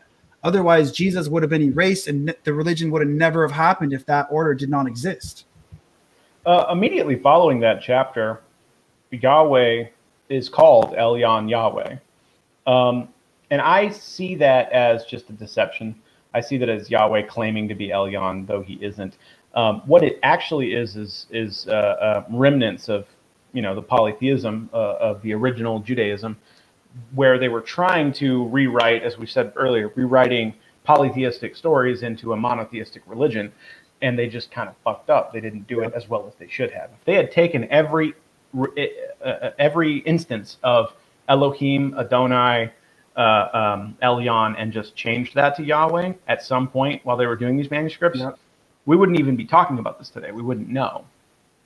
But they didn't do that. They just kind of poorly rewrote these polytheistic stories to attribute them to Yahweh. They didn't understand them. They didn't understand the Canaanite pantheon. That's what I believe. I believe the Bible writers didn't really understand themselves what these words meant, right? They didn't have the complete knowledge of the Canaanite pantheon. And so they might have actually thought later on in the 15th century, they might have thought El was a generic word for God. They might have truly believed that, but it's not the case. Well, hell, Hebrew itself is the last extant Canaanite language. So it's true. People don't want to acknowledge that. They don't want to acknowledge that the word Elohim isn't a Hebrew word, in the same way that pepperoni isn't an English word. And in America, you order a pepperoni pizza, you get a pizza with salami on it. You order a pepperoni pizza in Italy, you get a pizza that's got green or red peppers on it. The translations and the translations of the translations and the editing, you lose so much context that it's you just go back and you look, and it's so easy to see. And we bang our heads on the wall about this on a weekly basis on TikTok. And there are people that just don't care about the origins because they don't read the book anyway. Mm-hmm. And they just want to just yell at you for no reason. It's if you took 30 seconds to look into this and kind of set your confirmation bias aside for 2 seconds, you'd understand, but you don't. So I'm trying to push the Melchizedek thing massive on my TikTok, because Melchizedek was a Gentile. He was a Canaanite. Yet Abraham, clearly a Jew, subordinated not only the entire Old Testament, but Yahweh himself to El Elyon and Melchizedek. This means the whole modern day Christian religion that worships Yahweh, the whole religion, everybody, all 2.4 billion Christians are all subordinate to El Elyon and the secret order of Melchizedek, because he worshipped El Elyon and not Yahweh. He was a Gentile and a Canaanite and not a Jew. And Abraham gave tilth to him, which is something you only do to God. So he was subordinating himself, becoming subservient to Melchizedek, who was the secret order of the heavenly God of El Elyon. So in Jesus Christ himself, the Bible writers tried to appeal to Melchizedek with Jesus, yet Jesus never once said he was Melchizedek, never once appealed to it himself. He, in fact, called Yahweh his father, said he was a Jew, and he was the Jewish king and the Jewish Messiah. This leads into Jesus actually being a prophet of Yahweh and not a prophet of El Elyon, the most supreme and high God of the Canaanite pantheon. It's a little infuriating me, because that just, they try to correlate Jesus with Melchizedek as it was written that Melchizedek never aged. He was immortal. Yeah, he's supposed to be a type or typology of Jesus, just like Moses or David. There's no difference between that and them referring to Elohim as the Trinity. It's just them trying to rewrite Jewish dogma to fit Christianity, to make Christianity make sense in it. Yeah. It's a conspiracy, man. What's interesting, though, is the Bible refutes itself, because if you read Hebrews 7:3, it says Melchizedek had no mother or father. Well, Jesus Christ was the Son of God and had a father. So if Melchizedek has no mother or father, Melchizedek is the father of Jesus. He is God in the Old Testament himself, if we're taking this literally. So Melchizedek is God. He's Yahweh or El Elyon. That's potentially possible. So here's the weird thing there, Is it though. Melchizedek?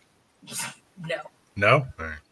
Zedek is a god in Polynesian mythology. And so Melchizedek is actually a theophoric name that honors a god that isn't Elyon or Yahweh. And there's a bunch of those. There's a couple that honor Zeus. We were talking earlier, in fact, that about that sort of religious syncretism where,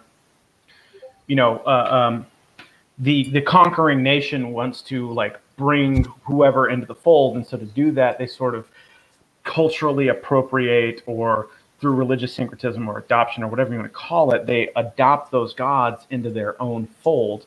The Romans tried to do that with the Jews and considered Yahweh to be an aspect of Zeus or Jupiter, and they weren't having that.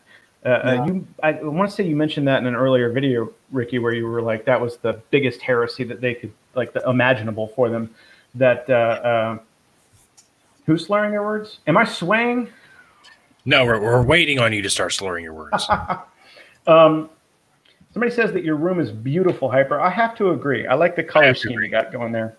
Yeah, I think red and gold is always a good choice. Are those pots and pans you have hanging like in where? Behind you on over your right shoulder? What is that like? There? Your left shoulder? Other side. Okay, there. Oh, in the window? What is that? No, those are two plants, and then that's an industrial light. Oh, it looked like a pan to me. Yeah, it's one of those big. It's one of those big lamps that are huge. But what was I dropped my last piece of. Sorry. I was going to say, in one of the lost gospels, Melchizedek is described as the highest angel in the council of El, not Elohim, but of El. So in the Gnostic gospel, it says Melchizedek stands in the council of El, is what it says. So the Gnostics believe that Melchizedek, not Jesus, might have been the true Messiah, right? Jesus would therefore become the Antichrist and the prophet of Yahweh. Ooh. So then does that mean Melchizedek would be higher in rank than Michael? So I think it's Jehovah's Witnesses. I think they equivalent Melchizedek with Michael the Archangel. I'm not sure. I think they do. Somebody mentioned that. It is the Jehovah's Witnesses. Somebody said that in my thing where they're like, Melchizedek is Michael. And I was like, first of all, no. It's Jehovah's Witness, yeah.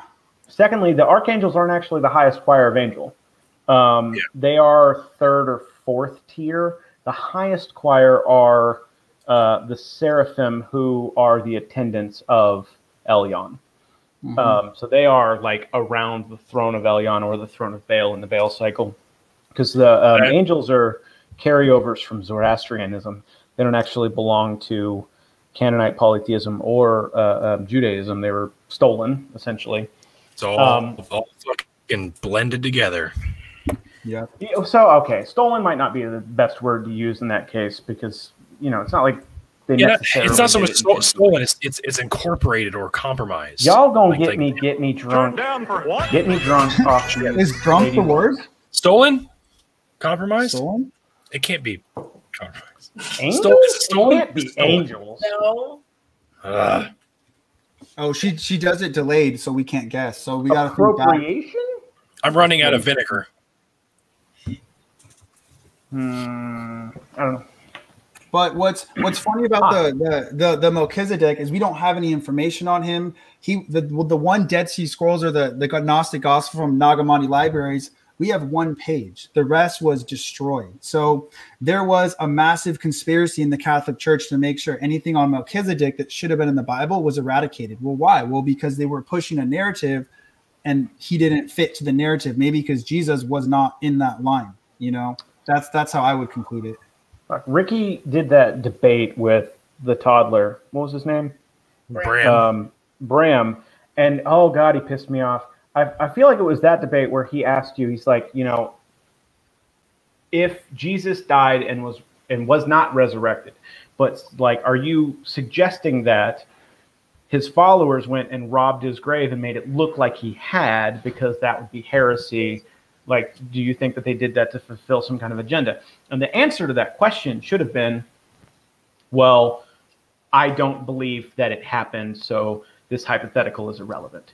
But I would say 100. So I would say 100% Jesus was going to fake his resurrection, because if we read the Bible in John, before Jesus was before he was killed, it said that all of the people they filled Rome and they were waiting for Jesus to be resurrected from the cross. So Jesus, so I'm setting the scene. Okay. Jesus gets arrested. He's walking down and everyone's watching him. It's a fucking major event. God of the universe is being killed and is going to rise from the dead. Everyone from everywhere from nearby villages are flooding into Rome. I mean, Rome is over flooded. Nobody can control Rome. Jesus gets put on the cross. He's killed in 3 hours. It takes the average person to die on the cross 48 to 72 hours. Jesus dies in 3 hours, according to the Bible. When Joseph in the Bible, it says this in the Bible, when he goes to Pontius Pilate to ask for Jesus's body, Pontius Pilate in the Bible goes, really? He just died now? Like, Pontius Pilate was skeptical. And so what happens is they have a soldier spear Jesus in the side to confirm that he was dead. So the conspiracy was Jesus was trying to convince people that he was going to fake his resurrection, rise from the dead, pretend he was God, and lead a revolution against the Roman Empire because he filled the city with people. Yet he died and got killed, and no one ever saw him again, and the religion died, and that was it. More importantly, like, if you were positing that it was true, that the account of the Gospels was true, yes, I absolutely believe that a group of religious fanatics would fake the resurrection of their Messiah through a sort of shared delusion that that was the right thing to do in whatever case. Well, they were going to start a new religion. They were going to be messiahs and gods. They had everything to gain from faking the resurrection. They were going to be the disciples of the creator of the universe who rose from the dead. They were going to be masters of the universe, praise themselves, popes and priests who became wealthy kings of the universe. Of course, they would fake his resurrection. They had everything to gain. Who cares if they die? They might become rulers of the earth. So of course they were going to fake it. Of course they were going to. In only one of the gospels is there guards outside the tomb. The other 3 gospels, they don't even mention guards because they omit it. They don't even say. But in only one is there guards. So we might conclude the one gospel that says there's guards outside the tomb might be fabricated. That detail might be added. Matthew says, we need to put guards outside the tomb so the disciples don't steal the body and fake his resurrection. The first deception will be better than the last. So the Gospels are saying that Jesus already deceived people once, and his second deception will be better than the last. Like, they're giving you the answers in the Bible. And that happens so often. Jesus being buried in a tomb was, I made a video of this earlier, came from Genesis 15, where Joseph begged the king for the body of his father so that he could bury it in a tomb that he made for himself. In the Gospels, Joseph of Arimathea begs Pontius Pilate for the body of Jesus so he could bury in a tomb that he bought for himself. They didn't even change the names. Joseph in both of those narratives. Paul doesn't seem to have a problem with the idea of Jesus being buried in a mass grave. Shit, I'm blanking out. Where was I going with this?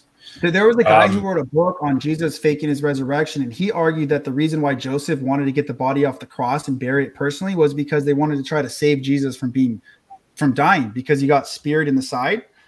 And so that's why they wanted to get him off, because they wanted to make sure he didn't die. So he was in Pontius Pilate's office 3 hours after the resurrection. Like, we need to get him off the cross now, like, so he doesn't actually die, because the whole plan is going to be fucked if he dies. So they were literally trying to get him off the cross to try to revive him, and then he died, and then the whole thing fell from there. And that's one thing I mentioned. Like, either he wasn't actually dead, or the disciples did take his body or steal his body, which was common in that area. There were laws against that because it was such a problem. The Syriacs believe that Jesus had a twin brother, and that they saw Jesus' twin after his resurrection. And that's why they didn't. Isn't there gospels where people don't recognize Jesus? Like they don't. Yeah, think, yeah. like, In the gospels in in the New Testament, they don't recognize him because he's. Yeah. The explanation of that is he's assumed a new body. So to say all of those things are crazy talk doesn't make sense. So thus, the resurrection is the best explanation. Like that is by definition an argument from incredulity. It makes more sense to me that they put a stunt double in, because Jesus died in 3 hours when most guys die in 72 hours. That's crazy. What is this? Right? That's crazy. And then all of a sudden, no one recognizes Jesus. So I see that as Jesus had brothers. So maybe one of his brothers stepped in, tried to pretend he was Jesus. No one recognized him. And then that was it. They're like, this is not going to work. Nobody is going to believe this. And then that was it. And they just stole the body. Put yourself in Pontius Pilate's shoes. You have a crazy Messiah who claims that he's God of the universe, and you killed him. Are you going to put guards outside his grave? No, you just saw the guy get killed. You don't care. You don't think this guy is God. You're going to move on, and you got your city, you got your state to run. You don't care about this lunatic. Like, no one is thinking about Jesus, the crazy lunatic. He wasn't even written down in history. That means he was so insignificant. Pontius Pilate didn't give a fuck who this guy was. He thought he was a crazy drunk who called himself God, not even important enough to even mention him in history. So in that case, no, there weren't guards outside the tomb because nobody cared. Jesus died. They knew he was dead. He's 6 feet under the ground, and game over, checkmate. And everyone moved on with their life. Like I mentioned, there's no like I said, the robbing graves was very common in that area, or in that time, which is why there were laws written against it. When it comes to the Gospels and the Book of Acts, there's no mention of the trials, because whenever a body went missing, there was an investigation, just like there would be today. The Roman officials would investigate what happened to this body, where did it go? And then whoever was suspected would be tried before the courts, and there would be records of those. There's no records in the Gospels, and even the Gospels themselves. There's records of, or they mention records of like Paul's trials and some of the disciples' trials, but there's no mention of the trials because of Jesus' disappearing body. Yep. So it's all evidence. This would, if this actually happened, we would have all these records. They might even be mentioned in the Gospels themselves, but there was nothing. There was one historian, I forget his name, who wrote that he thinks we only have 3 weeks of Jesus's life actually historically documented in the Bible, meaning from Jesus's stories, it could be possibly condensed to 3 weeks of everything he did. Like, we don't have his childhood. We don't have, like, your God who can turn water into wine and walk on water. Where are you when you're 20? Why aren't you saving the universe and flying around like Superman at age 22? Like, what are you doing? Like, you're God. Like, where are you? Like, why aren't you a baby performing miracles? Like, it's absurd to think Jesus was God, and then all of a sudden at 30, he just, here we go. Time to, like, it doesn't, none of it makes sense. Thomas goes into that. The Gospel of Thomas discusses his life from 13 to 30. That's the one where he kills a child. Pushes them that off happens. Yep. The common, like, understanding around that, and I'm trying to remember, other than the Gospel of Thomas, it's mentioned in a couple other extra biblical accounts, is that he essentially was, like, he had to learn.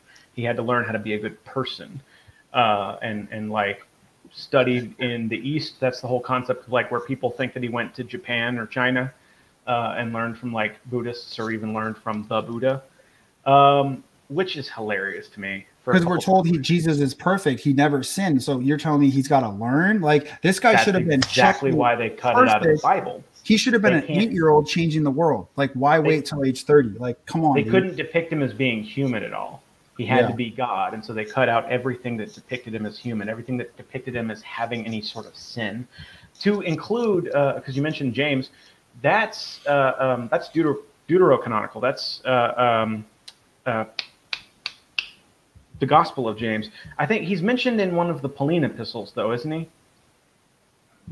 The book of James. James, the brother of Christ, isn't he? I feel like he's mentioned in Up Next 3-Part Karaoke. they're doing a really funny thing in the comments right now. I love it. But I don't do karaoke. I'm sorry. You don't do karaoke? I love karaoke. I just do angry TikTok where people get mad at me for yelling and talking too loud. Oh, I love your vernacular, man. I love the style of your TikToks. And a lot of people do. You talk for fucking ages, bro. There's an anime where Jesus and Buddha are roommates. You're either making that up or that's the greatest thing I've ever heard. I'm going to need to know need more information about that. Yeah, 100%. What is this anime? Ooh. How'd you figure out how to do that, Rachel? You got somebody's comment up on the thing. I love that. It's not me. I didn't do it. Was that Nat? You didn't do it? How'd that pop up? Nat doesn't have any commissions. Who's fucking? I don't know. What? Does that mean we reached 1,000 followers? Does that mean we reached 1,000? I don't. Because that's the thing. You can do super chats after you reach 1,000 Yeah, Jim said subscribers. at the beginning of this, Meaning Forge says we got over 1,000 now. So What? Hell yeah! I love it. Yeah. Yes. Boom. What's up, you beautiful buttholes? Sorry. There's I a love dude it. on TikTok who starts that, and I don't know his name off the top of my head, but I love him every time. I don't either, but I like him too. I want to make a knife for him. I'm trying to remember if James is mentioned in the actual Bible itself, and I don't remember. But there's and I think in Acts is he beheaded in Acts? There's so many people that don't think that Jesus had brothers and sisters, though. And it's like they want to maintain the virginity of the mother, Mary, after Jesus' birth. And it's like, she was married to a man in the Middle East 2,000 years. They had more kids. They had several more kids. Oh, yeah. Thinking otherwise is I mean, it was beneficial to have more kids, unlike it is today. Yeah. Because 3 of them would die before they fucking hit. That's sad. I just made myself sad. Yeah, it's like 40% infantile. Which is why people think that people only lived to be like 30, 35 years back then, is that the infant mortality rate brought down the average lifespan. Mm-hmm. But if you survived infancy, you could live to be 70, 75 years old. It wasn't uncommon at all. Is there anything else we want to talk about, or is this a good transition point into our nerdy conversation? Because I think that could tie into what we're talking about pretty smoothly. What do y'all think? Well, if you could tie it in smooth. What's up? I might have one other verse. Yeah, I did have one other verse I wanted to share before we get into that. It was John 8:37 through 47, when Jesus is talking to the Jews, right? And the Jews say, "We are not illegitimate children." They protested to Jesus. "The only father we have is God himself." And Jesus says to the Jews, "If God were your father, then you would love me, for I have come from God. I have not come on my own. God sent me. Why is my language not clear to you?" Right? And then it goes on to say, "You belong to the father, the devil. You carry your own father's desires." So there's a contradiction in the Bible where Jesus actually is accusing the Jews of worshiping the devil, and the Jews actually accuse Jesus of being the false Messiah. And it's just this crazy ditrimony in the Bible of paradoxes is never talked about, that's going down, where there's actually an accusation of these guys are worshiping Yahweh, who's the devil, and now no, these guys are saying Jesus is a deceiver. So it's interesting to see that go down in the Bible, the different paradigms. And yeah, that was all I got on that. Awkward silence. No, it's fine. I mean, we talk about how incomprehensible the fucking Bible is. I made a video a while ago that I thought was really funny. That was just a bunch of gibberish, and then on the top I was like, Yahweh trying to write a book that's going to make sense translated into English in 2,000 years. I saw that too. I made a video recently where I pretended to be Jesus going and praying in the Garden of Yosemite where he sweats blood. And I was like, yeah, I totally prayed so hard that I sweat blood. And the disciple's like, okay. And he's like, yeah, write that down. Not right now, 40 years from now, and write it in a different language. So and he's like, but you can read and write multiple languages. Why don't you write it down? And then Jesus is like, I don't want to make it too obvious for future generations. I want it to be super confusing. So, yeah. The Bible verse you're referring to is in the Gnostic Gospel of Thomas, I think, or not Thomas, which one? I forget which one. It might have been the Secret Gospel of John. Jesus is bleeding blood because he just got in a fight with the Roman soldiers and he got cut by a sword. What? So he's bleeding blood, right? There's another verse in the Bible where Jesus falls back mysteriously. I forget which verse it is in John where he just mysteriously falls back. And people say this is like a verse of a miracle. Well, no, because the Gnostic Gospels say there's edited done there where Jesus got in a fight with the Roman soldiers and he mysteriously fell down because he was in a fight. And then he was bleeding blood because he got cut by a sword. And the Bible took these verses out because they didn't want you to know that Jesus was fighting the Roman soldiers himself. I've never heard of that. That's interesting. Yeah. If it bleeds, we can kill it. I love that. The things you learn. I wonder, does that tie into Peter having his ear cut off by the Roman centurion at all? Yeah, I think it would. I think those Bible verses were edited because they were having conflicts with the Roman Empire because they were trying to actually not have Jesus killed. They were trying to overthrow the empire. And so they were fighting and there were verses being edited out and they weren't edited very well as we know through the translation. So there were parts in the Bible where you can see clear mistakes. Like Jesus doesn't bleed blood when he's praying. He got cut by a sword because he got in a fight with the Roman soldiers. Which, takes out him bleeding miraculously and through a miracle of praying, which wouldn't make sense. It's an explanation of he actually got in a combat fight with soldiers. That's so interesting. I super want to read more about that. What do? All right, where are we at? Okay, cool. Discord. That was a Discord noise. I don't know. Gnosticism in general fascinates me. I don't know that I agree with the concept that the physical world is what would be evil and then like the divine singularity would be like the goodness.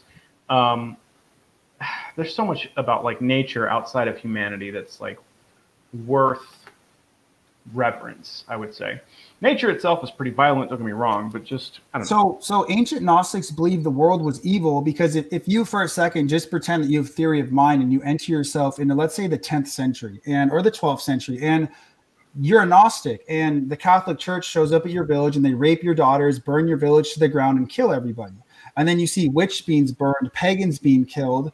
You see some god of love killing everybody. You don't have doctors. You have toothaches. People are dying of plagues.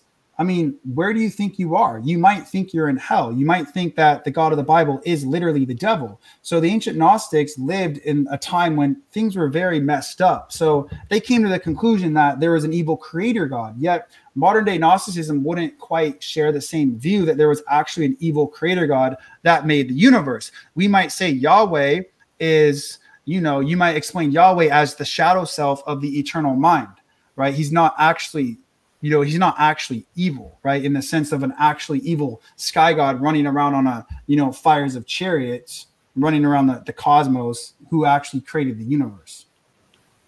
Just the concept of Yahweh himself as being evil. The concept of Yahweh himself is being evil as a way to explain how those humans interpreted their generation based on the first century that they lived in. The universe was evil. People were evil. They were being killed. There was diseases. Things were bad. I think things were just bad back then. So, of course, you might come to the conclusion that you live in hell.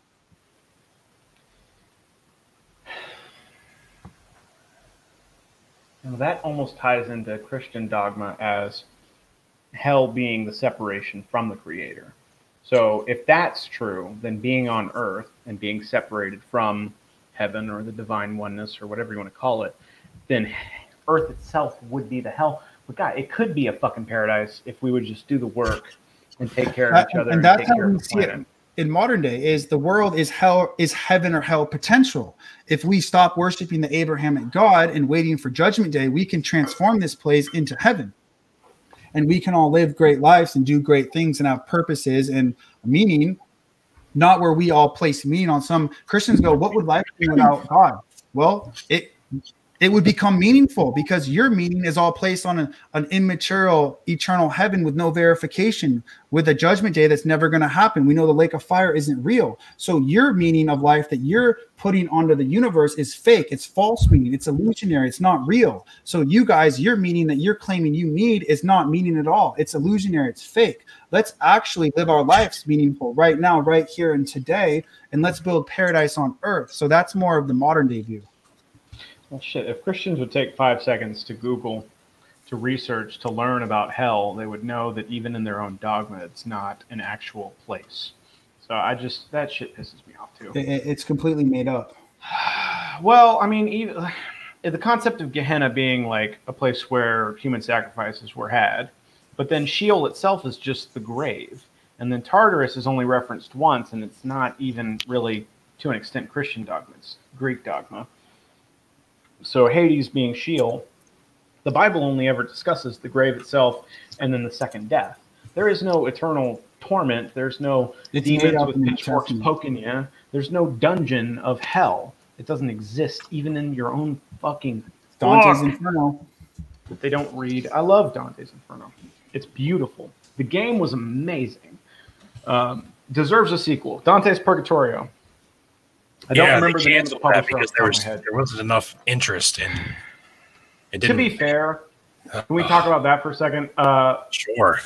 The Purgatorio and Paradiso are not as interesting. They're not gonna, be on the same level as the Inferno. For those who don't know, topic for today? What's up? Superheroes.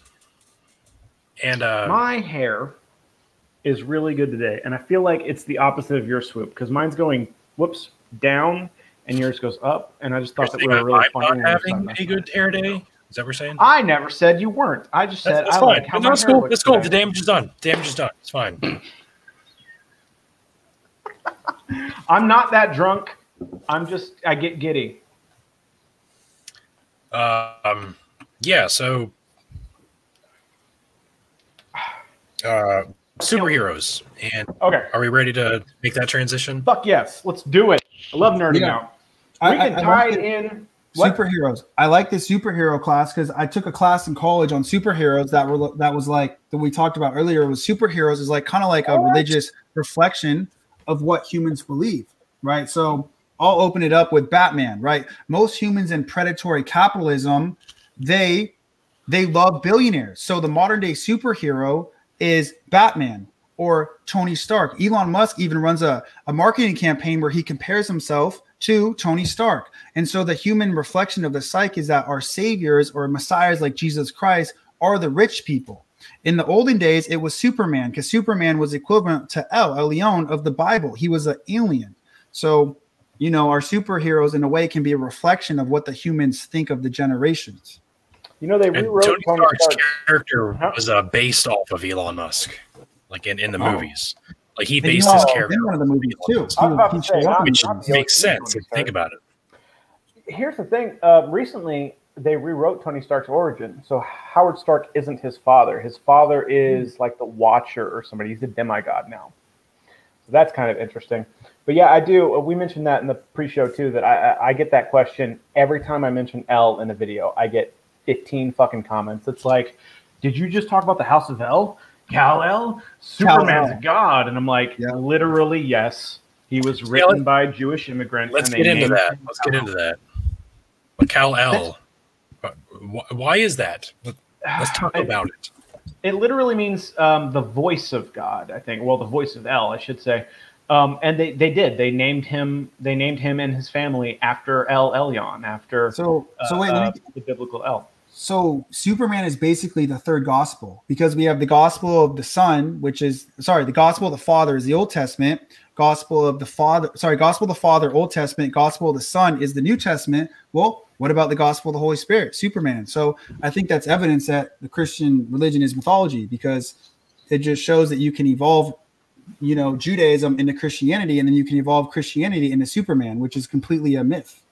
And it's so interesting that Kal-El translates to the voice of God, because the angels that were fallen from heaven in the book of Enoch, they all have L at the end of their name, and I think like Azazel means the strength of God, and then there's another one's like the wisdom of God, the strength of God, and they have the voice of God, and the intention of God, and there's all these other terms that mean like some aspect of L's character is represented by these deities that fell from heaven, and then Superman is just one is the next one.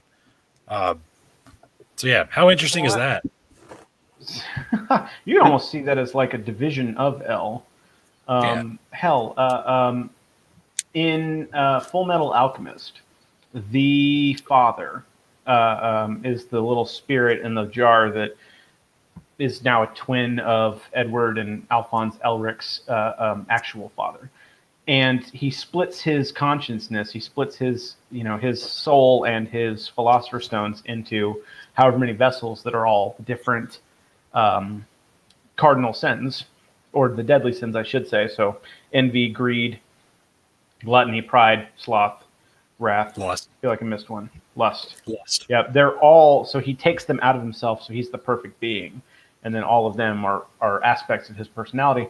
You could almost see if Elion didn't exist anymore, if he sacrificed himself to make the angels, that would be why they're all given to have aspects of him. And then if Samael is an agent of Elion, I still consider this nerding out, by the way.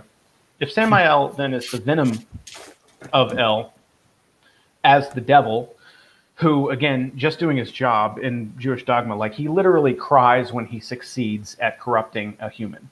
Samael cries. The poor boy. He's such a good boy.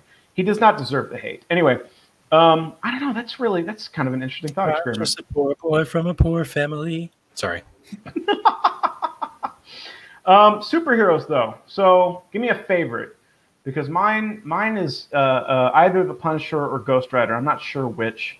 I like the religious aspects of Ghost Rider, but the Punisher's just so satisfying. Fucking Thomas Jane in the movie was amazing. Best casting. For me, I think most people know by now it's Red Hood, who is the second Robin to Batman. And he is chaotic evil. He was killed by Joker, but was resurrected in the Lazarus Pit. And when he came back, he had like some certain supernatural abilities.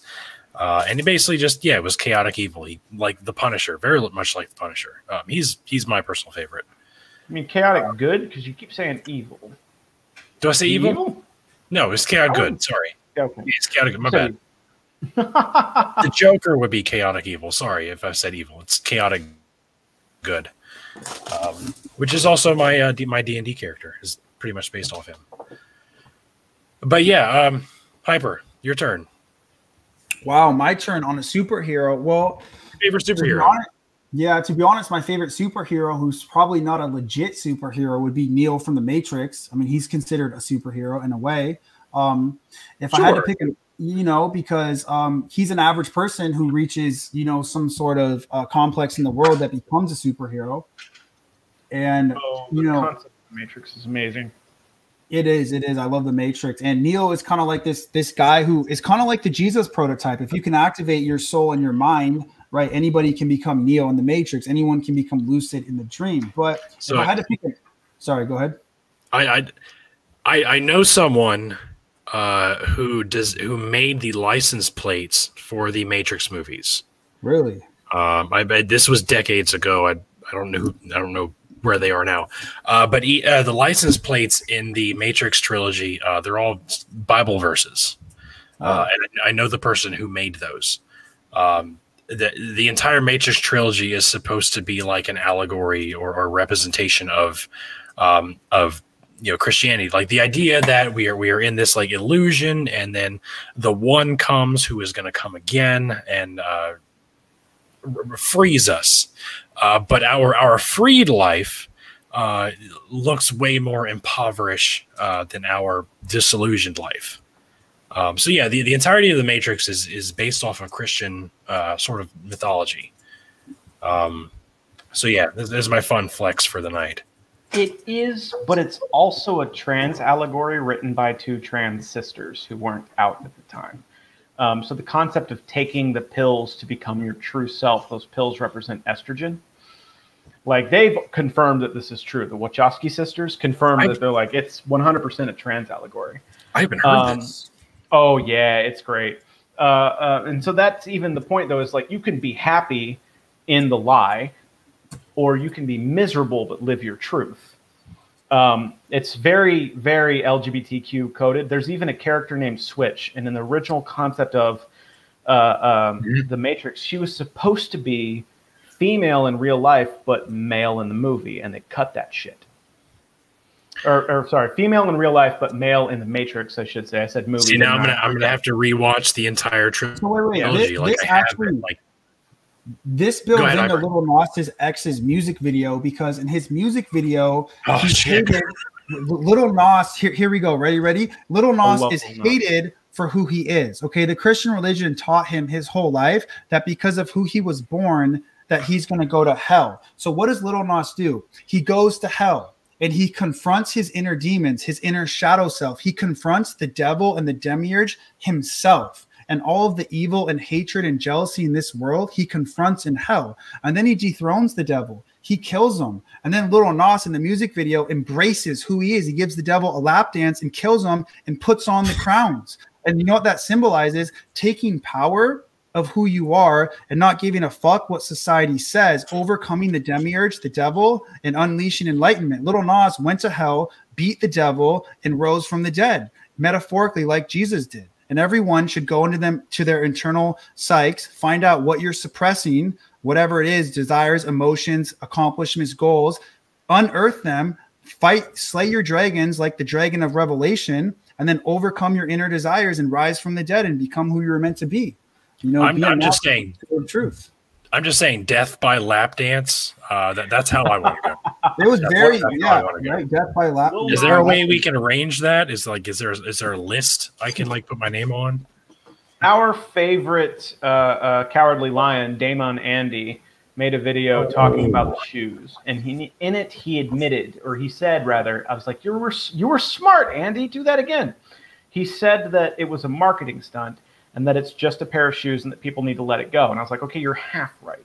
Because whether or not he did it for the publicity, there's no such thing as bad publicity, it's marketing, all that. He also did it because he's a gay man, and as a gay man, he was abused by the church. And so this was his way of taking a strike back. So you can't, like, pretending that that's not the case is reductive.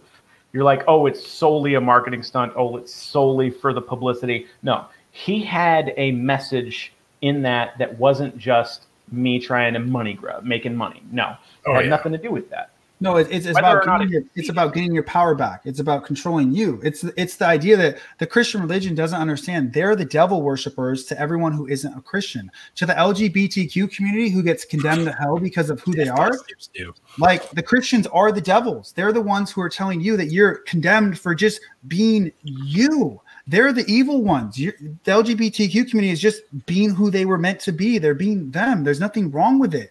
It's fine. Yet, so the idea is that he's conquering the devil, which is actually conquering the Christian religion in and of itself.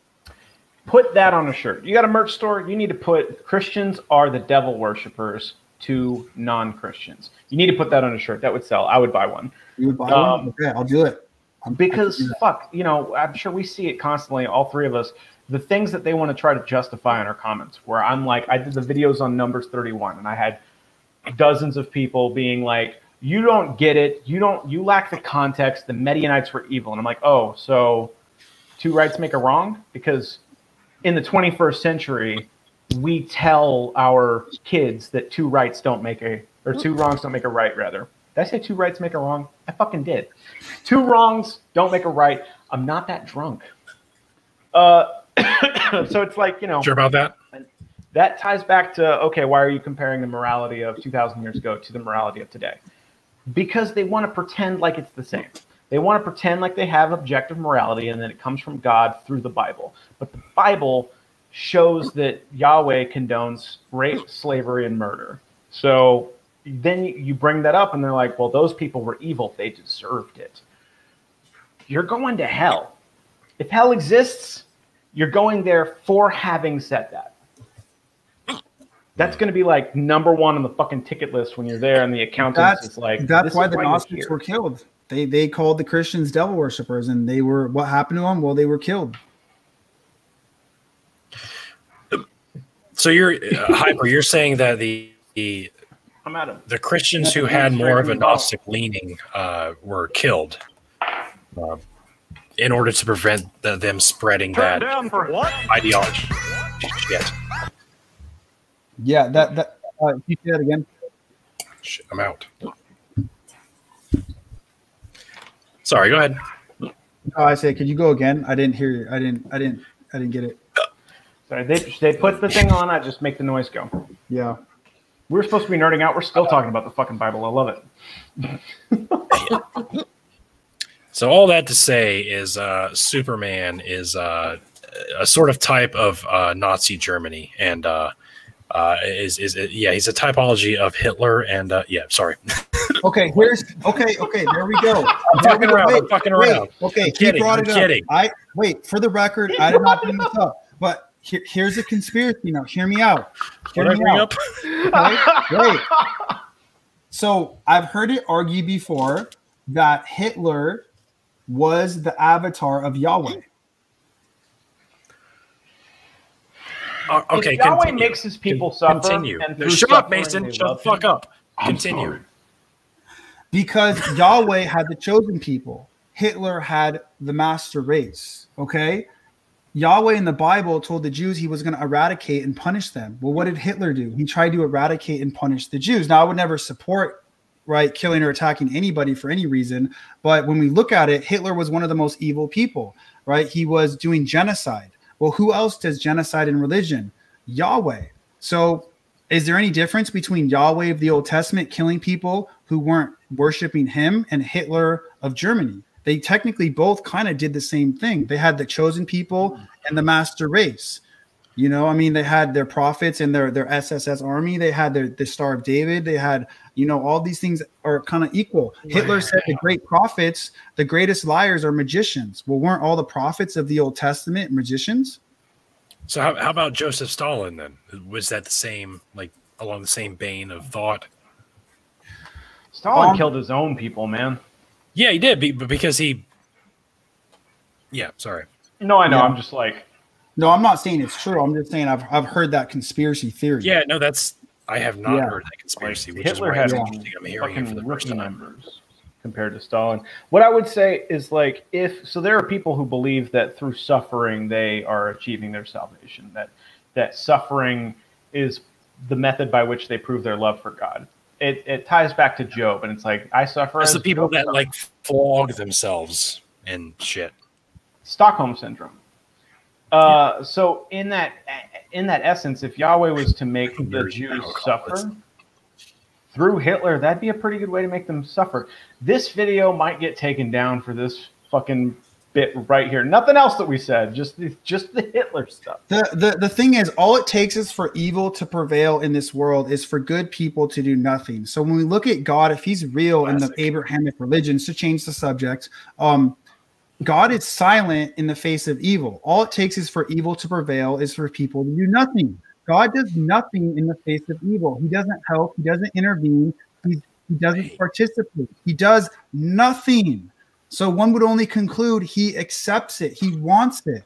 There's the analogy where the guy's drowning in the water and he prays to God to save him. And so God sends him a boat, and the guy goes, no, I reject the boat. God's going to save me. A second boat comes. He says the same thing. And then the guy ends up drowning, dies, goes to heaven and say, God, why didn't you save me? And God goes, I sent you 2 boats, you moron. Well, maybe we are the gods and devils. Maybe we're the ones that are supposed to end racism, sexism, homophobia on the planet. It's us. God lives inside us. We're the gods. Gods are constructs of humans. And as a Gnostic or as humans, it's up to us to end the evils on planet Earth. Why does evil prevail? Because humans are lazy and they sit by and watch evil go down and they don't do anything. I think World Star Hip Hop is proof of that. That's similar to a video I made recently where they were like, someone, it's Pastor Block, who was like, there's no true atheist. And I responded, was like, there's no true Christian. If you actually believed that everyone who believes differently than you is going to spend an eternity in hellfire, you would be driving yourself mad you would spend all of your time, all of your energy, all of your money, all of your resources trying to tell everyone the message that you have, but you don't. You sit at home, you play video games, you watch movies, you don't give a shit.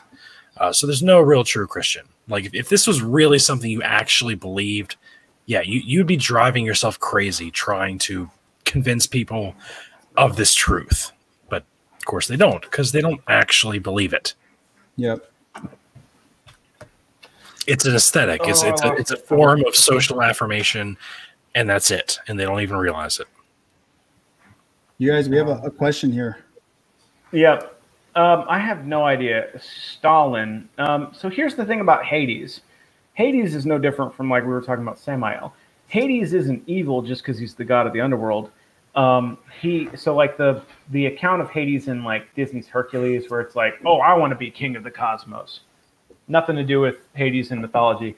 Hades is happy with his lot. They drew straws to see who would be Lord of the skies, the seas, and the underworld. And Hades got the short end of the stick, as it were, but he was fine with it. So I wouldn't necessarily say any of the sort. I don't know anything about the Percy Jackson mythos. If World War II is a war between those three groups, that's odd because the Axis powers are like essentially three big names, and then the Allies are essentially three big names. So I don't know. You only gave me three, and there should be six. Can I throw in like Athena and Ares and Hera? So all that to say, superheroes are a type of Christ. That's the point we're trying to get out of here. They are. The Messiah complex is the idea that somebody externally from you will come and save you. Yet if God is inside you, then you are the savior. So the Messiah complex is people who are slaves, docile and submissive, waiting for a superhero. You're exactly right. All superheroes are the Messiah complex projected into Hollywood movies. It's the exact same thing. They're Jesus Christ. Most of them. And they're written by the Jews, which at the time especially dominated our all of them. Wonder Woman. They're all saviors. It's entirely possible. Sorry. We're kind of fading on this. Shame on us. And you know what? Rachel's very good with the button. I'll say that. How about that? Did I play it last time? She's born for micromanaging, let me tell you. Fair enough. Don't forget, smash the like button. That's funny. I'm getting the look right now. So I'm trying to think of like. So there are a number of superheroes that even have the initials JC on purpose, or not even superheroes, but like just movie figures, certain things. And it's like, it's intentional to like reference Christ. John Constantine is one of them.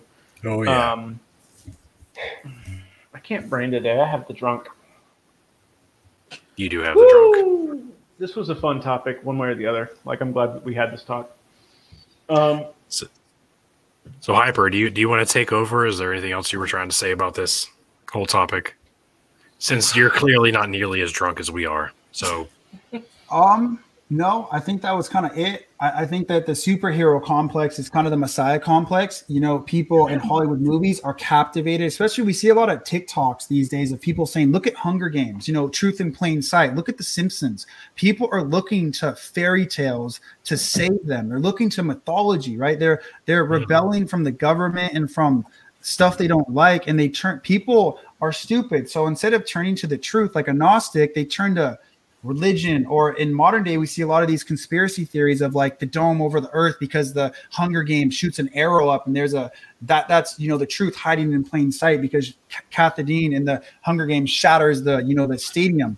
None of it's true. So we see this religious mindset that develops in people when religions are breaking down. I think what we're witnessing in the modern day world is the end of Christianity in the Western world, and people, instead of following Jesus and reading the Bible, are turning to conspiracy theories. And that's why we see the rise of flat earth and aliens run the planet and superheroes, is because people are leaving religion. And a lot of people, they can't be atheists. They need meaning. They need religion. They need something to tell them that life is greater than nihilism of no meaning. Because as most Christians claim, they'd start murdering people if the Bible is false, and I believe them. So they have to go somewhere. So I think the rise of conspiracy theories is the rise of the end of Christianity at the same time. And Christians like to say, no, Christianity is the largest religion in the world. Well, the Roman Empire fell when it was at the height. The Egyptian Empire fell when it was at the height. All empires, like religions, fall when they're at the height. So Christianity being the biggest religion in the world is actually might be irrefutable evidence that it's about to be eradicated and fall and decline, because all empires fall when they're at the top. And if Christianity is at the top, then its time is up and it's time to fall. Yeah, just because the church is on the decline doesn't necessarily mean that atheism is on the rise. People are finding answers, like the whole QAnon. Like, they don't realize it, but they've abandoned their religion. They would never say that out loud, but they have. And they're now associating themselves with this like bizarre conspiracy theory. And it all ties into how our brains are designed to, or hardwired to, recognize patterns, and that's what people are doing. They're trying to, okay, let me try and find my own patterns here, and then they hear all these conspiracy theories. So now you have all these other, with the conspiracy theory itself seems to be a religion. Like in religion, there's all these denominations of certain religion. You know, in conspiracy theory, there's all these denominations within the conspiracy theory. So now we're moving away from religion and we're moving towards like a centralist conspiracy theory-esque ideology, where everyone's kind of like drawing from different patterns that they think they've recognized from the internet research that they've done.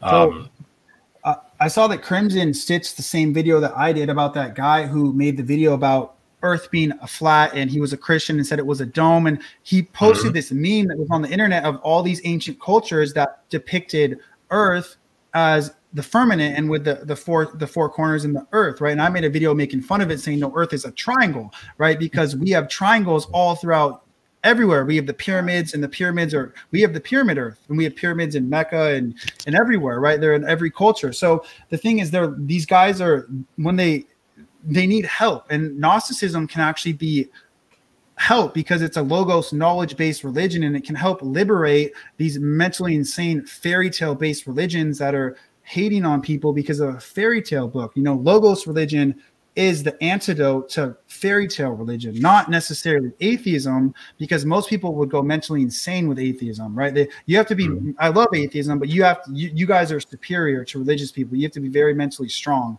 to be an atheist, right? Because you have to stand on your own. And most people can't do that. I don't think they have it within them to stand on their own. They need religion.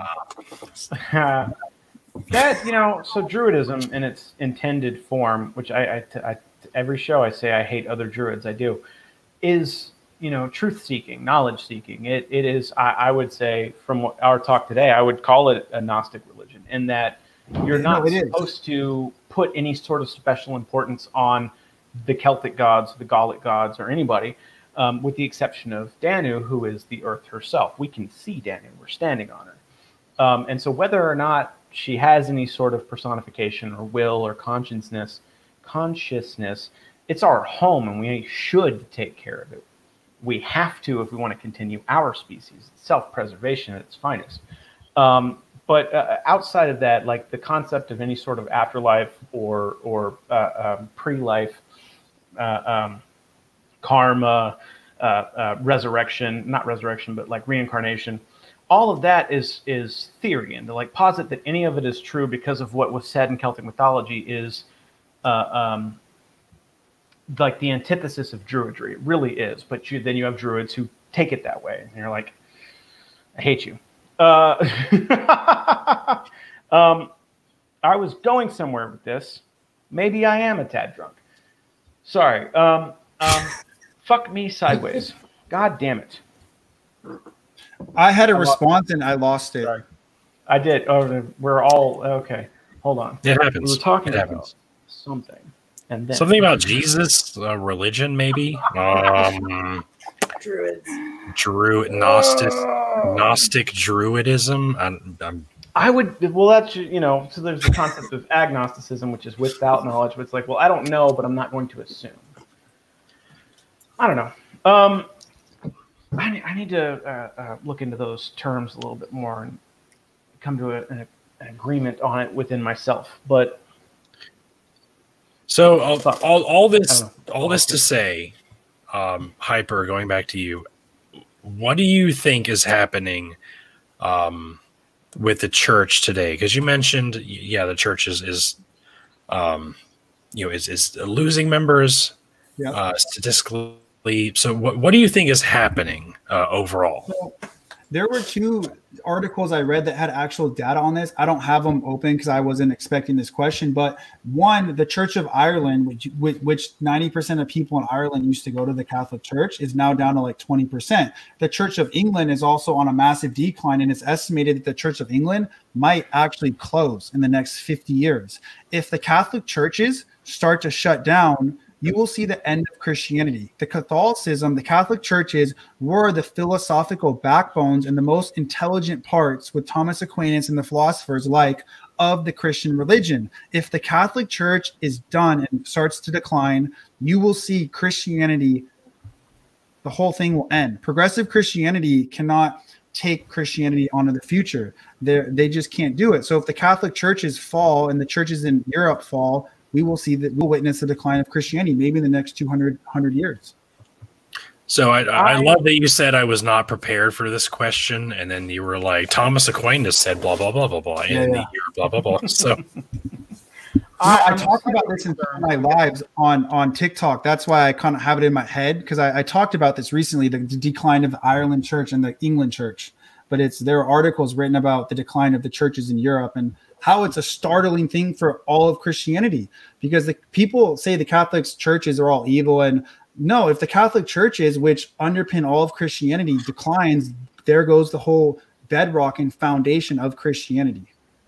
See, I did not have my finger on the pulse of what's happening in other countries. So that's really interesting. The article said the average person that goes to church in Europe in a Catholic church is age 60 or over. What that tells us is the young people are not Catholic. They're not going to church. And when those people who are 60 turn 70, 80, and then they die in 20 years from now, it's over. It'll be eradicated. We'll see a massive decline. And when the churches shut down, the money shuts down, the popes, the churches, the websites shut down, the missionaries shut down, the charities shut down, the religion declines, and we see the end of Christianity. I'm here for it. I'm slightly worried that Islam might take its place, because Islam is like on the rise. Yes. However, like, I don't think that that'll necessarily happen in more stable countries. Like, I get that there are Muslims here in America. I don't think they're going to replace Christians. I think that Gen Z, being raised in the social media like environment, knows better. I think that's what it is. I think they know better that the truth is either atheism or some other form of spiritualism, and not Abrahamism itself, or even any organized religion. I think that they are more capable of thinking for themselves, because they're sort of linked into the entirety of human consciousness from a young age. And I enjoy that. I like seeing it. I think it was true of millennials to an extent, but we were a little more susceptible to being influenced by our parents, whereas Gen Z, being raised by millennials, has that sort of spiritual advantage, I would say. I don't think Islam is going anywhere, which I hate to say, but it's the hard truth, because it not only is it illegal, but it's often punishable by death for leaving the religion or becoming an apostate. So they have solidified that. They've just subscribed to having half of their followers to being closet atheists. But they'll never come out because they could die if they do. 99% of everybody in Afghanistan is a Muslim. Yeah, 99%. That just tells you people are closet atheists. They can't. Yeah. They can't do it. So yeah, I think while Christianity will fall by the wayside because it is legally allowed to, Islam will not, because you could fucking be killed by your government for doing so, which is something they're going to bring up. And they're like, oh, Islam or Christianity is dying, but Islam is still remaining strong. Like, yeah, because you're going to fucking get killed if you leave it. So yeah. I'm glad that we brought that up. that needs I to see be a said. window. I see a window here in modern day human rights because our Constitution, Bill of Rights in America really hasn't been updated in a long time. Religion still mixes with state. I see a civil rights and human rights movement here that could potentially change America. And what I mean by that is we could update our laws with the decline of Christianity, if people do support it, to completely separate religion from state, make circumcision illegal, which would make Christianity and both Islam illegal. Right? You cannot indoctrinate kids before the age of 16. You can teach anybody Islam or Christianity. It's fair game. But I don't think I think indoctrination into religion is brainwashing and is against the child rights. I think we need to come up with a constitution of children rights in the modern day world that protects them from the abuse of their parents religiously or physically or racially, whatever. And that could end the Abrahamic religions altogether. And that has nothing to do with religion, has everything to do with modern day human rights and politics. Well, hell, now we're getting into the political side here. Thomas Jefferson did not think that the Constitution should be eternal, should be permanent. He thought that we should update it every 19 years. And we've had the same Constitution for over 200. Almost 250 now, right? Something like that. Hold on. Anyway, irrelevant. But yeah, he wrote it. He wrote the damn thing, and he's like, we should update this every 19 years.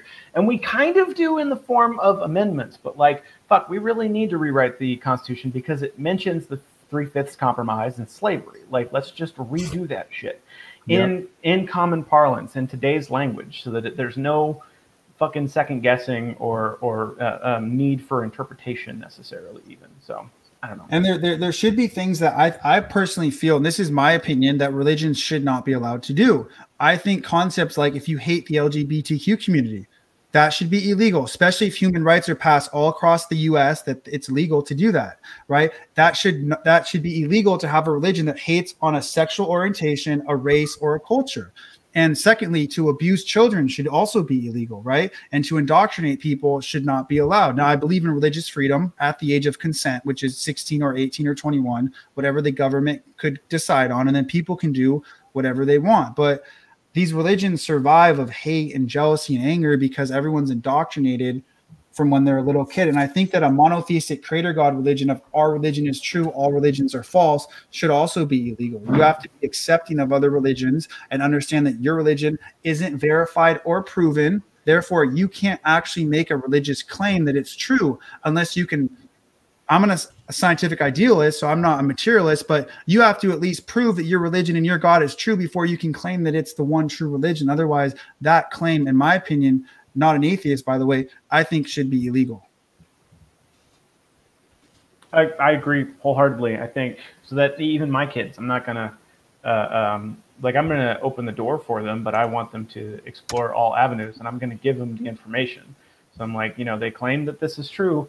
However, but I'll do that for mine too. It's like, I personally have a certain view of Celtic mythology and it doesn't have to be true because it's irrelevant. It doesn't mean anything. It doesn't matter. At the end of the day, all I'm about is custodianship of the planet as far as environmentalism goes. So that's my religion. And it's like, oh, well, is it non-theistic? Anyway, irrelevant. But the point is to provide your children the tools to make those kinds of decisions for themselves rather than indoctrinate them into one thing in particular. But at the same time, anyway. Sorry. So we've been at it for about 2 hours and 20 minutes. I'm sure we could keep going. Start wrapping things up. Yeah. As much as I hate to, because I think we could do this for another couple hours. But so, Hyper, before we close out, is there anything else you want to say? Anything else you want to plug? I know you have a book coming out, or you're in the process of writing a book. So you don't talk about any of that. I'm working on a book it's basically the case for the Bible God being the devil. And it's just, the idea is to start a movement where people in the modern day world can understand where a lot of the source of evil comes from. And it comes from these imaginary evil deities that people create in religion. And we can see through the Old Testament, slavery, sexism, racism, basically was the motivation for a lot of the things that happened in the past. And it's the people claiming immoral is morality and, confusing the two. So it's a book on the Bible God is, or the Abrahamic God is the devil of Judaism, Islam, and Christianity. Secondly, I have merch coming out. I have a really badass sweatshirt coming out that says God is a mass murderer, and it's got the Bible verses on the back of the confirmed kills. Is the bit about him sicking bears on children in there? It is, and I'm gonna have God kills babies and children as well, and God is immoral and all the immoral acts he does. I'm gonna have variations of it.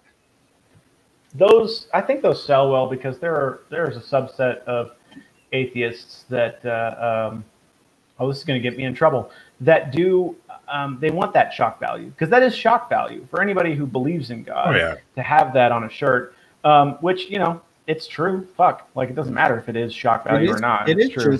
I got confirmed kill on the back. I mean, I liked what you said earlier. The fuck, I told you to put it on a shirt, and I can't remember what it was. I'm gonna have to go watch the tapes. Christians are devil worshippers to people who are not Christian. Because we look at the story of Abraham, right? Isaac, Abraham's son. If, let's say, Isaac worshipped a different God, well, being tied up on your kitchen table and having your father pick up a dagger and fake murder you for the obedience of his God, Abraham's God becomes the devil to Isaac. Isaac is, his human rights are broken. He's tied up against his will. He's got no child rights, and he doesn't believe in Yahweh. So Yahweh becomes the devil to Isaac, right? He becomes the biggest nightmare. Isaac is scarred for life. So in a way, yeah, Christian, you know, we can, as in Gnostics, we can be the gods or the goddesses or the devils. And if you worship a jealous, angry, hateful God, you become a hateful, jealous, angry person. It's basic logic.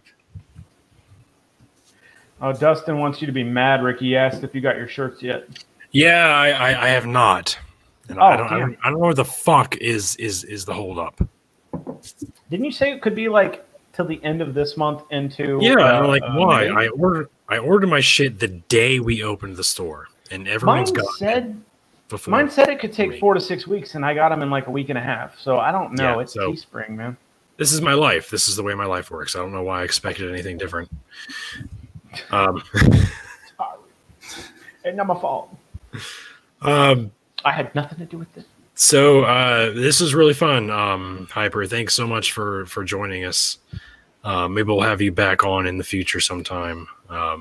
But yeah, I super appreciate you coming on and sharing your knowledge with us. Maybe when your book comes out. Yeah, let us know. Yeah. It was great to meet both you guys and finally, you know, formally meet you guys and be on YouTube. It's been great. You know, I know we have the same followers and a lot of people in the same groups on TikTok, so it's been great to meet you guys and finally talk. And you guys are really cool, so I appreciate you having me on.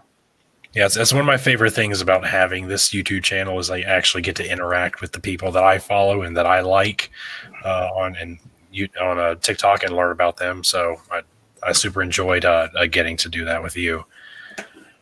So yeah, anyone who's watching who doesn't know, HyperHumanity is on TikTok. Look him up. He's got a lot of good information. He brings a lot of knowledge and energy to the app, and I highly recommend him. New name is Gnostic Abrahamism, right? Yeah, the reason for the new TikTok account is I got a 40-day ban from posting. 40 days? So what happened was I got banned for 10 days. And then I came back, and whenever I get banned, I private my account and hope I don't get deleted because my first account got deleted. So I got banned for 10 days. Then I privated it, made it public, posted 4 videos. Okay. After 2 days, got another 10-day block of posting. Waited 1 day after the 10-day block, posted 2 videos. The next day, I had another 10-day block. So now we're into 30. Then I posted 2 videos about Lil Nas.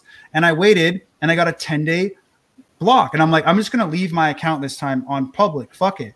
And I got 3 more just recently updates saying you're blocked for 10 more days, for 10 more days, for 10 more days. You know, like, wow. I don't know what, I didn't even make any new videos, and I had no videos taken down for hate speech, and I don't know why I don't know what's going on. People are reporting like your comments and your replies and certain things, and it's like TikTok needs to start taking fake reports seriously, because they're just reporting you and they're claiming it's hate speech because you're bad-mouthing their God and they don't like it, even though you're not saying anything about them in particular, or, you know, and it's like, they need to start taking that serious. When people make a report and it turns out to be bullshit, they need to suffer repercussions for that. And what's funny is I have the until it does, it's just going to keep fucking doing it. I have the opposite problem as most people. I have old videos that go viral. So I had one video that was on 50,000 views, and in a matter of 2 days, it went to 600,000. And that's why probably my account got blocked, is because that video. And I don't want those views. Like, I'm good with 100,000. So I'm like trying not to get views, because too many views too quickly gets too many reports too quickly, gets your account muted. So I'm at this weird point where I'm not trying to go viral, but still trying to get people to see my content. It's kind of weird. It's a weird finesse. It's so weird because I have yet to be banned. And you are the mystery. I have like 330,000 followers now, and I've yet to be banned, and I don't know why. I fully expected to be shadow banned by now, but it just hasn't happened. Like I had my live stream shut down at one point. I just had mine shut down yesterday for 10 days. Yeah, that's the worst that has happened to me. So I don't understand why I have avoided the guillotine, so to speak, for so long. I got banned for 2 days, and I came back up. Like, they reversed the decision, and it wasn't even for like any of my religious content. It was something about math, and I don't remember exactly. I think it was like a flat Earth type video thing where I told a guy I dumbed down my voice, and I was talking to a toddler. And they were like, that video got taken down and was deleted, but then like he reported the other ones and they banned my account. So I did find something out. TikTok, the algorithm will factor in the amount of reports you get to the amount of likes. That's what I work with. This guy who helps me grow my account. He tells me smaller accounts get videos taken down because TikTok will weigh the reports with the likes. So if you have a massive account like Dadpool that's got 3 million likes, you're very secure. You have a great foundation. But if you have a smaller account with 20,000 likes, you're very risky to get banned, because TikTok does not see you as someone who has great content, who's been around for a while. So they're more likely to kick you off than a guy who's got more likes. So it's all about likes, not followers, not views, but likes is how you stay alive. Because ultimately I am making TikTok money. So they are more hesitant to ban me. Which is what I've deduced. And I've not joined the Creator Fund because I don't think with my content I would survive. So I've tried to stay under the radar. It's not even. I'm in the Creator Fund. I make $1 to $3 a day. If that. So it's not even worth it. Like I'll get like $30 or $40 a month from the Creator Fund. Unless you're doing like funny content, like your Call Me Chris or something, it's not worth it. I don't know. I think we're better off like trying to do the YouTube thing and selling shirts and whatnot, or at least. Oh yeah, we've made more money from our merch store than I've made from the Creator Fund on TikTok already. So yeah, super appreciate you guys. Okay, cool. Next week we're supposed to have Baphomet and Lilith. Huh? Wait, I got it. Next week we have Nat on. Next week is Nat? I thought next week was Baphomet and Lilith is right. And then the 25th is... Next week is Baff and Mel? Baff and Mel, then Kevin. Nat told me she's next week. I think Nat might be confused. Nat, are you still in you're still in the comments? Not. She left a while ago. Okay. I'll have to DM her. Okay, so next week we have Baff and Mel. Yeah. Baff and Metal and Lilith was right, 666, and they... I don't know what their topic was. They were going to talk about Satanism, but then we have Kevin on, and you said they were going to decide what to do. I don't know if they've gotten back to you yet. Yeah, they haven't gotten back to me about that, but still they're going to be on. They have their own podcast, the Garden of Eden, or Burning Eden podcast.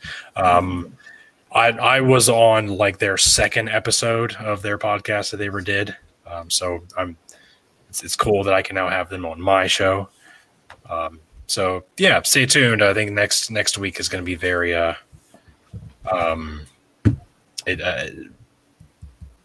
what's the word I'm looking for? Extravagant or flamboyant or extra. Next week's going to be extra. We're going to be doing the most next week.